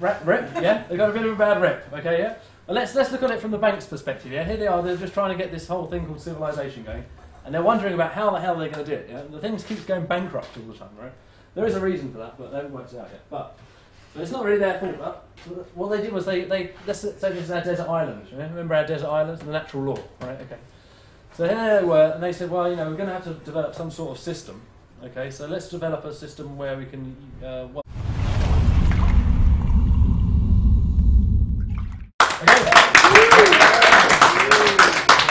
Okay, everyone. Freedom. It's a big word, isn't it? It's a big word, freedom. So I've been thrown in a little bit at the deep end because I've actually just come back from Devon. I didn't expect myself to be here at all. But I did have a kind of covering some freeman stuff. So I've done a lot of the freeman thing myself. So if at any point, I just want to say, if at any point something's not clear, just stop and we'll go through it again because it's very important. We're going to go through, and if you don't, there might be some stuff that you might know, but hopefully we'll just join together some of the dots. So I call this freedom as a state of mind, partly because when we look at the state, yeah, actually in a way it's a fictional thing. The state is a fictional thing, yeah, but we give it power because it becomes reality, doesn't it? Once we start to believe in it, and then people, the buildings are actually just buildings, but we fill it with this energy, and then that's a kind of the state, isn't it? We call it the state. Actually, there was a guy who. Does anyone know Mark Thomas of Adventures in Legal Land? Has anyone heard that? Yeah. And quite often he would go into the courts. He would say, we talk about the state, and he'd say, well, where is the state? Is it here in the physical, or is it here there? And they couldn't answer the question, so they sort of eventually had to let him go, basically, or let him off his confined. But you can look at Adventures in Legal Land. I'll put some links up at the end as well. So at the moment we've got a lot of things going on in the world, haven't we? It's there's this Occupy thing going on, isn't there? There's a lot of things, a lot of people unhappy. Generally, a lot of things wrong with the world today. So, one of the things is actually, from my sort of looking at a lot of this sort of stuff, is a lot of the things that are wrong with the world are actually also wrong with us internally in a way. It sounds a bit strange, maybe to start with. But what I'm trying to get at is actually, at the end of today, is actually to participate in something is one thing. To actually try not to participate in something, it still can be a challenge. Now, those people who've tried not to participate in the council tax thing or the other things like that will know how much of a challenge it can be sometimes not to do something. So, actually, a lot of, in a way, a lot of the freeman stuff, some of the most simple stuff, is just not doing it. So, by the way, does anyone know what the free man? Has anyone heard that term before? Free man on the land. Free man on the land. Do you know why it's called free-on- No. the-man? It's called, they call it quantum language. So when you hyphenate language together like that, it becomes a new term that you can apply your own meaning to. So free man on the land was was a guy called Robert Arthur Menard, of the Menard family. We're going to get into more about families and things like that, but that's why that term is actually linked up. So actually, I wanted to sort of think about some of the things that are wrong with the world. Any questions? Or any ideas? What's wrong with the world? A couple of things. Society. Society. Dun, dun, dun. Society is wrong with the world. Yeah, society's over here doing one thing, and the world, Mother Earth or whatever you want to call it, is here doing something else, and they're just like clashing up, and we're creating all this pollution and all that sort of stuff. Yeah. What else? Greed. Yeah, greed. That's it. Yeah, there's all this greed in the world that so we end up fighting amongst ourselves and all that sort of business, don't we? So, what's that? Sin. Sin. Sin. Also known as debt, by the way. Sin. When he lives with it, so. Oh yes, he does. Yeah, so sin actually translates as debt. So actually the Lord's Prayer, if you change the word sin and put it into debt, actually, that's an interesting stuff. There's a lot of freeman sort of symboly within a lot of the biblical stuff, especially when you get to the more bank side and everything like that, which you get a little bit more deeper into it. But today we're going to sort of we might step into a little bit of banking because it's an interesting subject, but today I want to talk mainly about the freeman issue. But before we do, let's just have a little thing. There's things we love in this world and there's things we hate, okay? And actually, in a way, I sort of could polarise the world, although it's not exactly polarised. That's why I've got this kind of Vesica Pisces type thing here going on. Because it's not exactly polarised. Nothing is 100% good or 100% bad. Like even the society, you can't say it's 100% bad because there's some things we quite enjoy about the society, isn't there? So but there's. It's all right. Let's call my agent. Tell him I'll be available for the shoot later on in Hollywood next week. But there's plenty of things that are good about the society as well. So one of the things about a lot of the freeman stuff is obviously we're coming up against some of the rules in society. But I don't think necessarily, from my perspective anyway, it means that we want to destroy the society. We just want it to work. We just want it to work. That's it. And a lot of people are seeing the failures of the society. And we'll go into a little bit about what the society actually is in a short while. But anyway, there's an interesting sort of thing about love and hate sort of thing, like two polarities. So there's things there like emotionally that we can sort of feel, but actually everything is kind of mixed up a little bit. So we're going to start at the basics. Well, I consider the basics, which is law forms, because actually when you talk about law and freedom, you talk about law, you can't help but sort of bring the two together at some point in the discussion. And one of the things that I think is quite fundamental is understanding what law is. Yeah? So law is actually quite an expansive thing. It's you've got all different types of law. So you've got this like the law of the church, ecclesiastical law, or what they call it. Ecclesiastical, is that? Yeah. Ecclesiastical. Ecclesiastical. There you go. That's my prompt. That's why I put it in it. Right. So and we've got all sorts of other brilliant law forms. It's quite an expansive subject for law. I mean, you could spend your whole life just looking at one section of the thing and still not understand it. So we're going to try and do our best tonight. So we're just going to take a few of those law forms, and one of the fundamental law forms that I want to talk about is natural law. The reason I want to talk about natural law is because it's actually considered to be the highest of all law forms. Any idea why? Because it's natural. Yeah, you can't break it. Basically, you cannot break natural law. It's like gravity. If I jump, I'm coming back down, and that's natural law. Well, we might be able to develop some sort of anti-gravity device, but for now, me jumping up and down, everyone understands that, right? Yeah. Okay. So natural law is basically, I want you to imagine if you were on your own on a desert island, okay, and you had to survive. That is you'd be living under natural law. There would be no government or anything like that. You'd be on your own, making the best of it, right? Okay, so that's natural law. Okay. So the next thing I want to do is get into this concept now of contractual law. So what happened was, there I was on my desert island, and then someone comes into my space, and all of a sudden now I've got this other thing. I've got this other thing to deal with. It's similar to me. It has similar needs to me. But actually, I've been growing my coconuts out the back here. And what I really want to do is I really want to keep those coconuts for myself because I've planned it for the future. That's going to be all the coconuts I need. So I have to come to an agreement. Okay, rather than steal my coconuts or whatever. Why don't you grow some coconuts over there? You see. So actually now we've come to this agreement. It's a contract. You see, because before we were infinite, I could have had any coconut I wanted. But now I'm down to my the ones that I need because I recognise there's somebody else who needs a coconut too. So basically, there's a saying here called "truth is king in commerce." Okay, so one of the things in the freeman movement, if you think of it like that, a section of that would be commercial law. Okay, and that would be operating in this thing, the law of contracts. And actually, if you can understand the law of contracts, you can do quite a lot. And we'll talk about some handy little techniques in the second bit. So let's just move on to the next one. So moral law. So after a while, certain things were going in certain ways, and we had a little bit of a kerfuffle along the way. Some people died even. It was terrible.